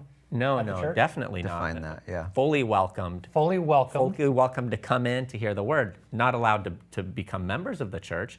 Right. And not allowed to feel comfortable in the church that, oh, they're great, they approve it. Right. If they're there for a certain amount of period of time, they should understand that this church has a biblical view of sexuality, of marriage, of God-given genders. It's not much different than somebody who's practicing premarital sex, Yeah. living Right. with their girlfriend and Adultery. sleeping with her every night. Of course you're going to welcome them to the church. Of course you want them sitting in the pews. Of course you're going to preach the gospel to them and invite them to a meal afterwards and pray for them and hope to see repentance. It's similar. At the same time, to your point that you alluded to, you want to go to a church that understands the difference between someone who is attending and a member who is faithfully committed to God's word, who has been born again. Yeah. And they're not going to be serving Who won't the choke church. to death in the middle of the podcast. And that's where the confusion comes in, where you okay, Ray Comfort? Mark made me laugh. Oh, did he? Turn So your how do you- turn here's your a question microphone from- off, Ray Comfort. You're Joshua leaving. Kowalski asked, He's down. I'm just kidding. how do you share with someone who is trans? How do you share the gospel with somebody who is homosexual? How do you share the gospel with someone, ultimately they said it was trans. How do you share the gospel with a homosexual, Ray? Or of He that? doesn't have his mic on. I'm trying to find it. Well, I'll answer for Ray. In the same way you share the gospel with anybody. Right. And that's the beauty of it, right? That despite their homosexuality, despite their transgenderism, despite their fornication, even if they're heterosexual. There's plenty of other sins that you can point out. And of course, if it comes up in the course of the conversation or they allude to it or say something about it, or you definitely then get specific with them in that. Are you guys even listening? 1 Timothy chapter 1, verse 8 through 10 deals with that. The law was made for homosexuals and sinners, and lists all those it was made for. Yeah. So just take them through the commandments. Don't have to talk about their sexual orientation. You don't want to know about it anyway. You just show them they've sinned against God and they need a Savior by going through the commandments. Yeah. Amen. And again, Ray, I've heard you, though, in the course of the conversation, as it comes up, you'll allude to it and you'll say, you know, homosexual will not inherit the kingdom of God. It says in 1 Corinthians 6. Oh, wait till they've got a humbled heart. If they've got the fur back up and they're ready for you. But once they see you care about them and you're concerned for their salvation, then you can show them the scriptures that say neither adulterers, fornicators, liars, etc. Yeah, Mark, real quick, can you share that story about on the plane? That was me. No. Yeah. No, the guy in the Olympics, Mark. The guy who won the Olympics? Olympics. I thought the other one, the... Now it's Oscar's turn to lead. Yeah, listen, I was on a plane several years ago next to a guy who just finished winning a gold medal in the Olympics. And he was traveling alone, and there was a guy that was by the window who was listening in on our conversation. And it came out in the conversation that the guy who won the gold medal in the Olympics was also gay. He had said that his partner wasn't able to join him, and when he goes back to San Francisco, his partner was going to be so proud of him, and he was going to present the medal to him.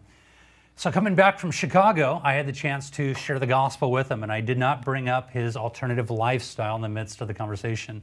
And as we begin to land, he had said, "You never brought up, you never mentioned my homosexuality. What are you saying I need to do?" And I said, "You know what you need to do." And he said, "You're right. And when I get back home, if my partner doesn't move out, I will." Wow. And there's the power of the gospel, right? He reaches this pinnacle of success. Nobody better than him in his endeavors. Won a gold, he won a gold medal. He had it on the plane. It was He allowed chocolate, me to put it. Yeah, he allowed me to put it on. Wow. I go, I'm going to take it. I'm going to take off with it. He's like, "Yeah, well, Didn't do a there's the door." selfie. This is before selfies. Yeah, before selfies. I didn't even actually think about it. But when he said he was a homosexual, the guy by the window leaned away from him. Wow. I actually leaned into him. I put my arm around him and I said, "I am so proud of you. I'm so proud of what you accomplished. I'm honored to be sitting next to you." Remember, this guy is created in the image of God. This guy does not have some plague. But by the grace of God, there go I and you and her, everybody, right? So you share the gospel and you allow the cards to fall. Yeah, and if you go to our YouTube channel, there's a video on there called Compelled by Compassion. If you put it in the search on YouTube and my name, Emeal Zwayne or whatever, it'll come up. But I share a story about which I dialogued with a man on Facebook that had put in a comment, and he had homosexual lifestyle. And you can get a kind of a fly on the wall experience of how I interacted with him. And then in the end, he ended up repenting. And then he changed his Facebook profile picture from his picture to our Audacity movie, graphic. At fullyfreefilms.com. That deals with homosexuality at fullyfreefilms.com. I thought you were referring to my experience coming home from Seattle when I sat next to the couple who were two females, and they had a baby with them that they had adopted. Oh, yeah, I forgot about that. So that was, I was reading Christ and Culture Revisited by D.A. Carson, and I was kind of, when they first sat next to me, I was having fun with the little baby. They were relieved to see that I wasn't going to be grumpy about this little kid crying. I was making him laugh and stuff. And then we take off and we're in the air, and I tend to read when I'm on the plane, so I'm like, oh man, are they going to be weird about the title? I mean, if you look at the title of the book, it's huge, Christ in Culture, So I open up and I read it, and I notice the more masculine one sitting at the end, I'm on the window, and so the more feminine one kind of taps her on the shoulder. She looks, and she's just like, and I can sense it. I'm like, oh man. So we're 30 minutes into the flight. I think it's 2 hours coming home from Seattle. Kind of like the length of your story. So you have to leave the program. You just almost went destroyed on my for iPod. 45 Yeah, but that was minutes me. about some made-up story. Enough about me, more about me. Yeah. So anyways, she looks over at me and says something to the effect of so which kind of Christian are you? And it got very stern very quickly. And I knew that I was going to present the gospel to him, but I'm also sweating because it's like, I have an hour left on this plane. Are they going to, are these windows secure? Can they kick me out, And so I just said, well, there's like a lot more to that question than it might sound like. I said 3 things. 1, and this is what I recommend to everybody: respect, protect, and reject. 1, to what Sleepy Mark was referencing. 1, I respect you as a fellow human being, as an image bearer in God. And if anybody has ever been rude or disrespectful, or ever showed homophobic tendencies towards you, I stand with you and against that. I am not for that, and I'm sorry if that's ever happened to you. I respect the image-bearing qualities in you. 2, as an American citizen, I want to protect your rights in the same way that I would hope that you'd protect my rights. I don't want you to be thrown into prison for being homosexual. I don't want you to lose your house, whatever the case. I want to protect your rights and my rights together. But 3rd, I reject your perspective on sexuality. You see it one way and I see it in the way that God designed for it to be. And I went into a little bit further detail on that and then got to share the gospel with them. And thankfully, by the end of my long presentation, they were more gracious than Mark was. They were like, okay, all right. Thanks for explaining that to us. We've never heard it that way before. That's good. And I was sweating. Yeah, no, I hear you, Ray. I mean, I've really been blessed by a lot of your encounters on our YouTube channel, because so many conversations you'll have with homosexuals end very cordially. I think of Victoria, the transgender. He was very grateful. He looked down at me and thanked me. Yeah, He's 6'6". And we've had that a lot, 6'6". No, don't finish that. Anyway, yeah. So, well, guys, I think that does it. I think we're good. Yeah, unless you want to go on for another 15 minutes, Mark. Let's do another couple hours. How's that? Well, thank you, friends, for bearing with us. Mark's got to go. This has been a joy. The first time we do this in connection with the podcast, but we hope you enjoyed it. Again, remember to go to our podcast page, if you call it that, and what do you call it? Subscribe? Yeah, right now, if you have Apple, you can go down, you can search your podcasting app for Apple Podcast, or if you listen to your music on Spotify, you can go on there. What we're asking for you to do is to subscribe to the podcast and leave us a review. What that's going to do is going to help the podcast increase in its ability to be found, which by the grace of God, more and more people will hear the gospel, more and more Christians will be inspired to proclaim the gospel, and more will come to a saving faith. So subscribe through the Apple Podcasting or Spotify or anything else, and leave a review. Yeah, rate it, leave a review, and share it with others. We hope you share this today. This is going to become a YouTube video in the regular video spot. Share it with other people. And remember, check out Ray's books, The Ultimate Health Food, Overcoming Panic Attacks, No Baklava for Oscar, and How to Overcome Life's Endless Trials, Valuable Lessons from the Life of Joseph. Mark Spence is a bad person. He's What very about anxious. one of your poems, one of those long Oh, poems? who can tell me where I came from? The little boy would ask. So Mark, all right, friends. Mark had to go. Yeah, let's let Mark go. That's a good thing. Thanks for joining us. And if we do this again, we'll see you. But tell others about the podcast. Thanks for joining us. Thank you. I was going to text the staff and I said, would you go in the restrooms and lock the doors from the inside? Keep Mark out. Is that what he was headed Oh, towards? he said he was bursting about 20 minutes ago.